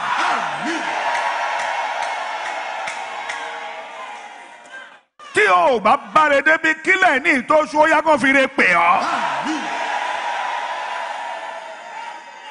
Mo yí ọjọ́ ìní padà kó di adùn fún ọ. Bí ọjọ́ tó wá sáyé lénìí, bí ò bá múre dání fún ọ, kó ṣáà ti ríre ní. Tèmi ni pé kó ti fún ọ níre. Ó mú dání kò mú dání, ọjọ́ tó wá sáyé kó fún ẹ níre báyìí. Kíyanu ṣẹlẹ̀. Kíyanu ṣẹlẹ̀. Kíyanu ṣẹlẹ̀. Ògo ni forúkọ Olúwa. Hallelujah. Ògo ni forúkọ Olúwa. Hallelujah. Ògo ni forúkọ Olúwa. Hallelujah. Jésù Kristi náà Olúwa àti Olùgbàlà wa. Àmín. Àmín. Àmín. God, Jesus. Ẹ jókòó. Have your seat, Ẹ jọ̀ọ́. please. Mo ní a máa gbàdúrà kan lẹ́ni òun wáṣẹ́ òun wojú Olúwa fún gangan àbí o ní àìsàn lára ìkan yòówù kó lè máa tó jẹ́ kókó. Ìní yìí a bá ti parí ìpàdé tán àdúrà máa bẹ̀rẹ̀ ó dago mẹ́fà ká tó ṣe tán nírọ̀lẹ́. I told us Ó last fẹ́ week. travel ó fẹ́ òun wá nǹkan kan àbí Olúwa ní ká fi gbàdúrà. I told us last week Sunday that whether Àbí you o are rí pé trusting business God yẹn ó for ti your kú business, Olúwa ní ká you gbàdúrà. are trusting God for healing, Òun wojú Olúwa fún nǹkan kan tàbí fún ọmọ. whatever you are trusting God for, we Olúwa are ní ká praying gbàdúrà. today. Once we round up this section, we'll be Ẹ praying jọ̀ọ́, up to 6 àdúrà la p.m. fẹ́ wá gbà o. We've come here to pray. Ẹ bá jà wá bí ká tó jọ́ We are not yet to come and talk. lórúkọ Jésù ẹ ra àánú gbà. Amen. We'll Mo receive lẹ máa ra mercy. àánú gbà. We'll receive mercy. Mo ní ìdí kankan lọ́wọ́ iṣẹ́ máa fún mi. I need something for you. Béèrè o, I'm only asking for 2,000. ẹ ní tán, We will not be exhausted. ẹ ó máa pọ̀ sí i. We will increase. Ẹ ó ní àní tó. We will have sufficiently. Ire ò ní dáwọ́ dúró láyé yín. Ire ò ní dáwọ́ dúró. Ire ò ní dáwọ́ dúró. Ire ò ní dáwọ́ dúró. Ẹ ní àní tó. Ẹ ní àní ṣẹ́kù. Ẹ tún fi lé ọmọ lọ́wọ́. Ẹ tún fi lé ọmọ lọ́wọ́. Ẹ tún fi lé ọmọ lọ́wọ́. Ẹ tún fi lé ọmọ lọ́wọ́. Ẹ tún fi lé ọmọ lọ́wọ́. Ẹ tún fi lé ọmọ lọ́wọ́. Ire á máa pọ̀ sí láyé yín. Ire á máa pọ̀ sí láyé yín. Àmín Jésù. Ọlọ́run máa fi ènìyàn rere kẹ́ yín. Àmín Jésù. Ọlọ́run yóò fi ènìyàn rere kẹ́ yín o. Àmín. Àwọn ọkọ yín wọ́n máa náni tó Àmín. àti àní ṣẹ́kù. Àmín. Àwọn ọmọ yín níbikíbi tó wà lórílẹ̀ ayé ire máa bá wọn rìn. Àmín.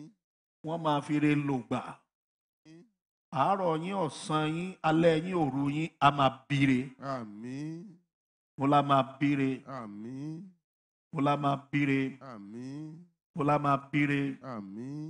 Àárọ̀ yín á máa bíre. Àmín. Ọ̀sán yín á máa bíre. Amen. Amen. Àmín. Amen. Àmín.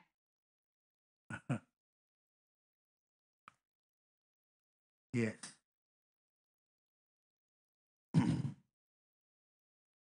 Àsọjídé, ìwọ àti Orísun bàbá ní ká ẹ kó owó ìlọ. Ìwọ àti Orísun bàbá ẹ kó lọ. Kò rán mi o, kò wá tọrọ o.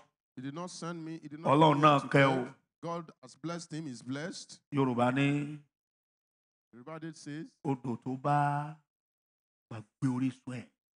any river He that marked forgets a source will dry up. Ẹni tó wà ńbẹ̀ Ọlọ́run ò pè síbẹ̀. The person that is in that position, God has not put him there. Ìwọ lọ́lọ́run pè síbẹ̀ o. You are the one, sir, that God has called there.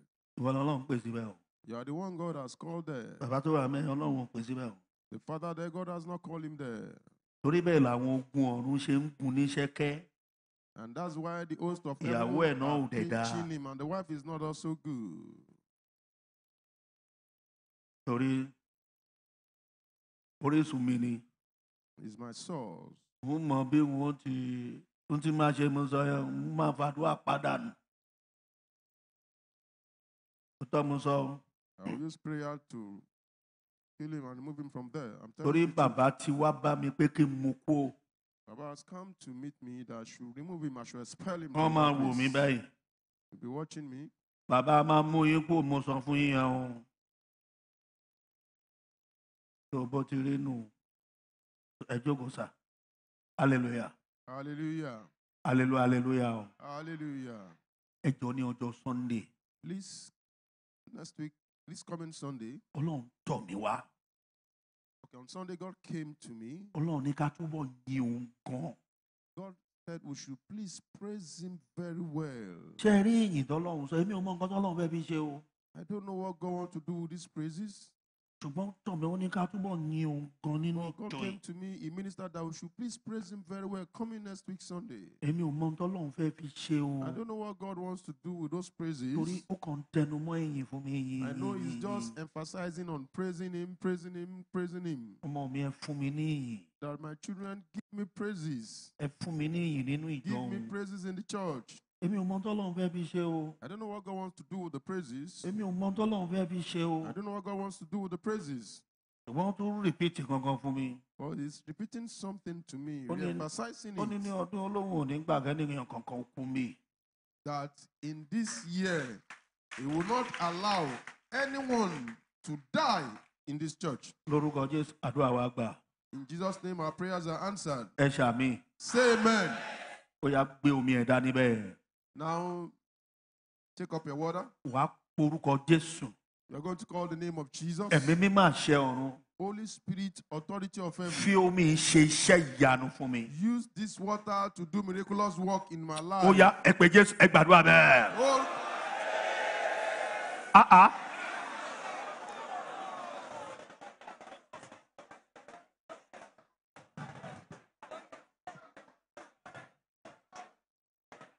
Gbà dáadáa. pray it very well. Pray it very well. Jẹ́ kí omi yìí ṣe iṣẹ́ ìyanu. Use this water to do miraculous work in my life.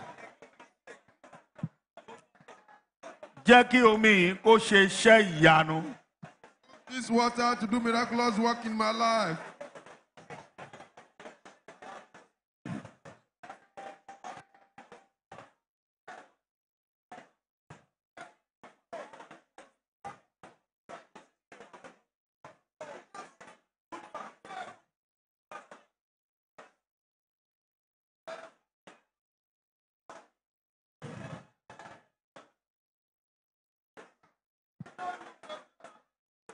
Ẹ gbà dáadáa o. Pray it very well. Fi omi yìí ṣe iṣẹ́ ìyanu. Use this water to do miraculous work.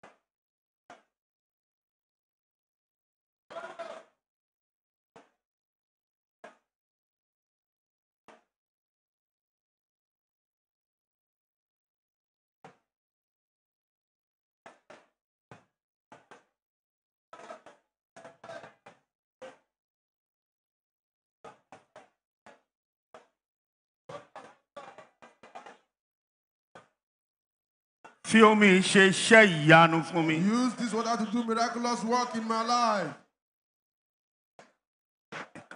Ẹ̀ka.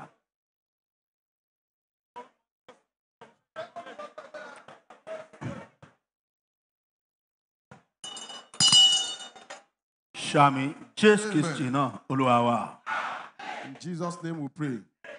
Ó gbàgbọ́ Whether you believe ó gbàgbọ́. or you don't believe, Ná mi yẹn sókè. raise up that water. Lórúkọ Jésù kí omi bẹ̀rẹ̀ ṣe agbára. Amen. Ó gbàgbọ́ o. Whether you believe Ó gbàgbọ́. or you don't believe, Ní orúkọ Jésù ti Násárẹ́tì. Nínú ayé rẹ̀ lọ́wọ́lọ́wọ́ báyìí kí omi máa ṣiṣẹ́ ìyanu. Amen. Gbogbo ohun tó bá wà lágọ̀ọ́ ara rẹ̀ tí kì í ṣe àlàáfíà. Ó yá kó tọmọtọ̀. Amen. Gbogbo ọfà, gbogbo àbọ̀dè, gbogbo iṣẹ́ àjẹ́, iṣẹ́ òkùnkùn, àìsàn gbogbo. Lórúkọ Jésù, ó yá tó o bá ti lomi kó jáde lára ẹ̀. Amen. Ìwọ ayé tó ti kú tó o bá ti lomi, ó yá kí o jí dìde. Amen. Ìwọ ògo tó o ti kú tó o bá ti lomi kó o jí dìde. Amen. Gbọ́ ọ̀rọ̀ Olúwa ìwọ mi tá a gbé dání, ó yá pèrè wá. Amen. Níbikíbi tẹ́ ẹ ti gbómi dání láti bí sí gbogbo àgbáyé, iṣẹ́ ìyanu, iṣẹ́ àmì, iṣẹ́ agbára, mo ní kó ṣẹlẹ̀. Amen. Ẹ̀mí mímọ́ ṣiṣẹ́ rẹ̀. Amen. Ó ẹ̀mí mímọ́ ṣiṣẹ́ rẹ̀. Amen. Ṣàmì ẹ̀mí mímọ́ ṣiṣẹ́ rẹ̀. Amen. Ó mà ṣe o, ẹ̀mí mímọ́ ṣiṣẹ́ rẹ̀. Amen. Ẹ̀mí mímọ́ ṣiṣẹ́ rẹ̀. Amen. Ẹ̀mí mímọ́ ṣiṣẹ́ rẹ̀. Amen. Ọlọ́run ẹ̀mí mímọ́ ṣiṣẹ́ rẹ̀. Amen. Ẹ̀mí mímọ́ ṣiṣẹ́ rẹ̀. Amen. Ògo ni forúkọ Olúwa. Hallelujah. Jésù Kristi Olúwa àti Olùgbàlà wa. Amen. Amen. Amen. Lord God, take Ọ̀nfìn wa ìdámẹ́wàá ẹ̀jẹ̀. tithe and vow. Ó yá.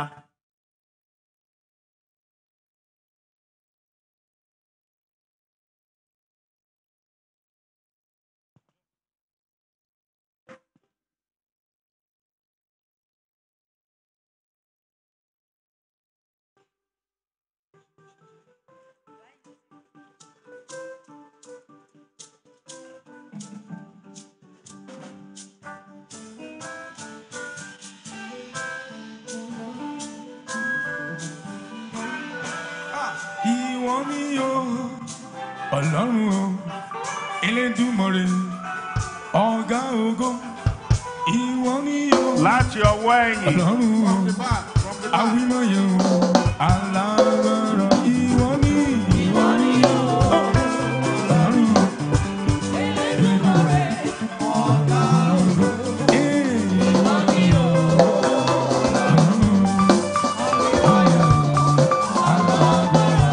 ìwọ ni o, Ọlọ́run Elédùmarè, ọ̀gá ògo. Ìwọ ni o, mọ́lẹ̀ mọ́ gbẹ́gbẹ́, awímọ̀yẹ o,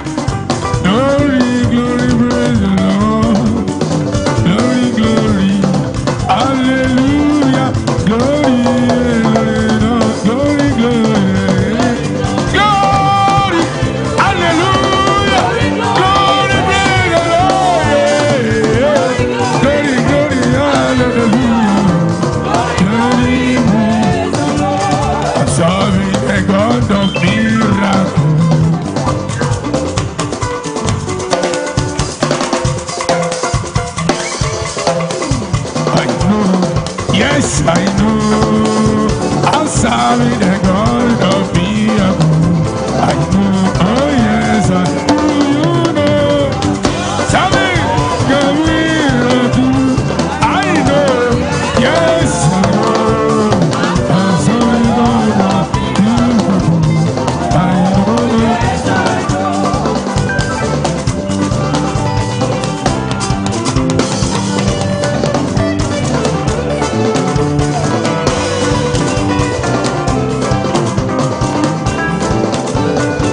God we make our way when there seems to be no road.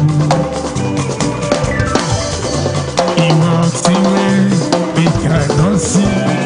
He will make a way for me. He will be my God. Hold me closely to his hand. In love and strength, when he's still there, he will make a way. He will make. I'm serving the God of miracles. I know, yes, I do. You know, I'm serving the God of miracles. All over, look at the mercy. Hey, I'm serving the God of miracles.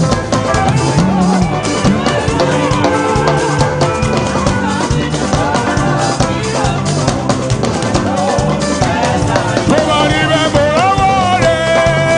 láyé mi. Morio, Morio, Morí sẹ́lẹ̀ láyé mi. Morio, Morio, mo ní bí mo tilẹ̀ kéré ó bàánú fún mi. Ó ṣe lóore bí mo tilẹ̀ kéré àánú wá mi rí. Ó ṣe o, èèmọ̀ lọ́wọ́ rẹ̀ ò lọ́wọ́ rẹ̀ láyé mi. Yeah. Oh, Morí sẹ́lẹ̀ láyé mi. Morí, Morí, Morí, Morí, Morí, ó bí mo tilẹ̀ kéré àánú wá mi rí. Ó ṣe bí mo tilẹ̀ àánú wá mi rí. Ó ṣe o.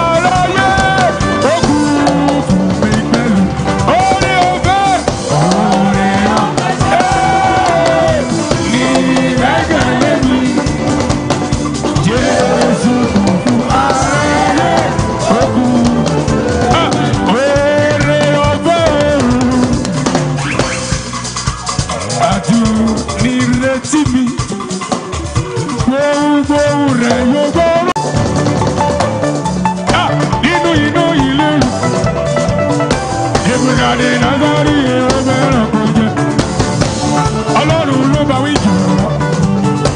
Èmi ò ní yájú sọ́ba tó lẹ̀mí mi. Ó ṣe kábíyèsí rẹ̀. Ó ń gbàdọ̀ wọlé ọba. Ọwọ́ ló gbàdọ̀ wọlé ọba. Hallelujah, mo kọ́ lórí èṣù fífọ́.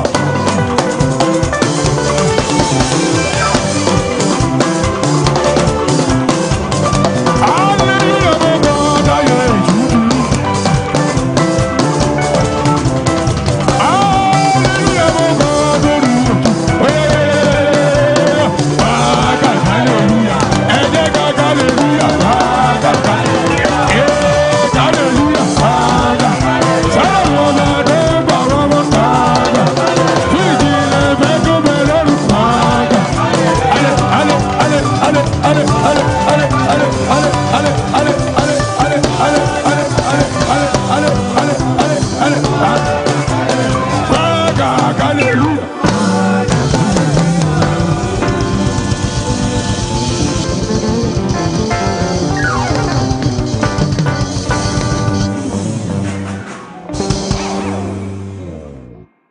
lórúkọ Jésù. Ọrẹ tí a mú wá yà sí mímọ́. Ọlọ́run ìpè àti májẹ̀mú ní orísun ọrẹ yìí inú iṣẹ́ ọjà òwò tó ti jáde lórúkọ Jésù ó yá rọ̀jò bùkún síbẹ̀. Ènìyàn ní tẹ owó ìwọ ní pín ó yá ìbùkún owó rọ̀jò rẹ̀ sínú iṣẹ́ wọ̀nyẹn sínú ọjà wọ̀nyẹn sínú òwò wọ̀nyẹn bẹ́ẹ̀ ni kó rí ẹ̀rí kó bẹ̀ sí gbẹnu wa kan Jésù Olúwa wa orí ọ̀fẹ́ ti Bàbá ti Ọmọ àti Ẹ̀mí mọ́ àṣẹ àlàáfíà kó wọnú ayé wa Jésù Olúwa wa.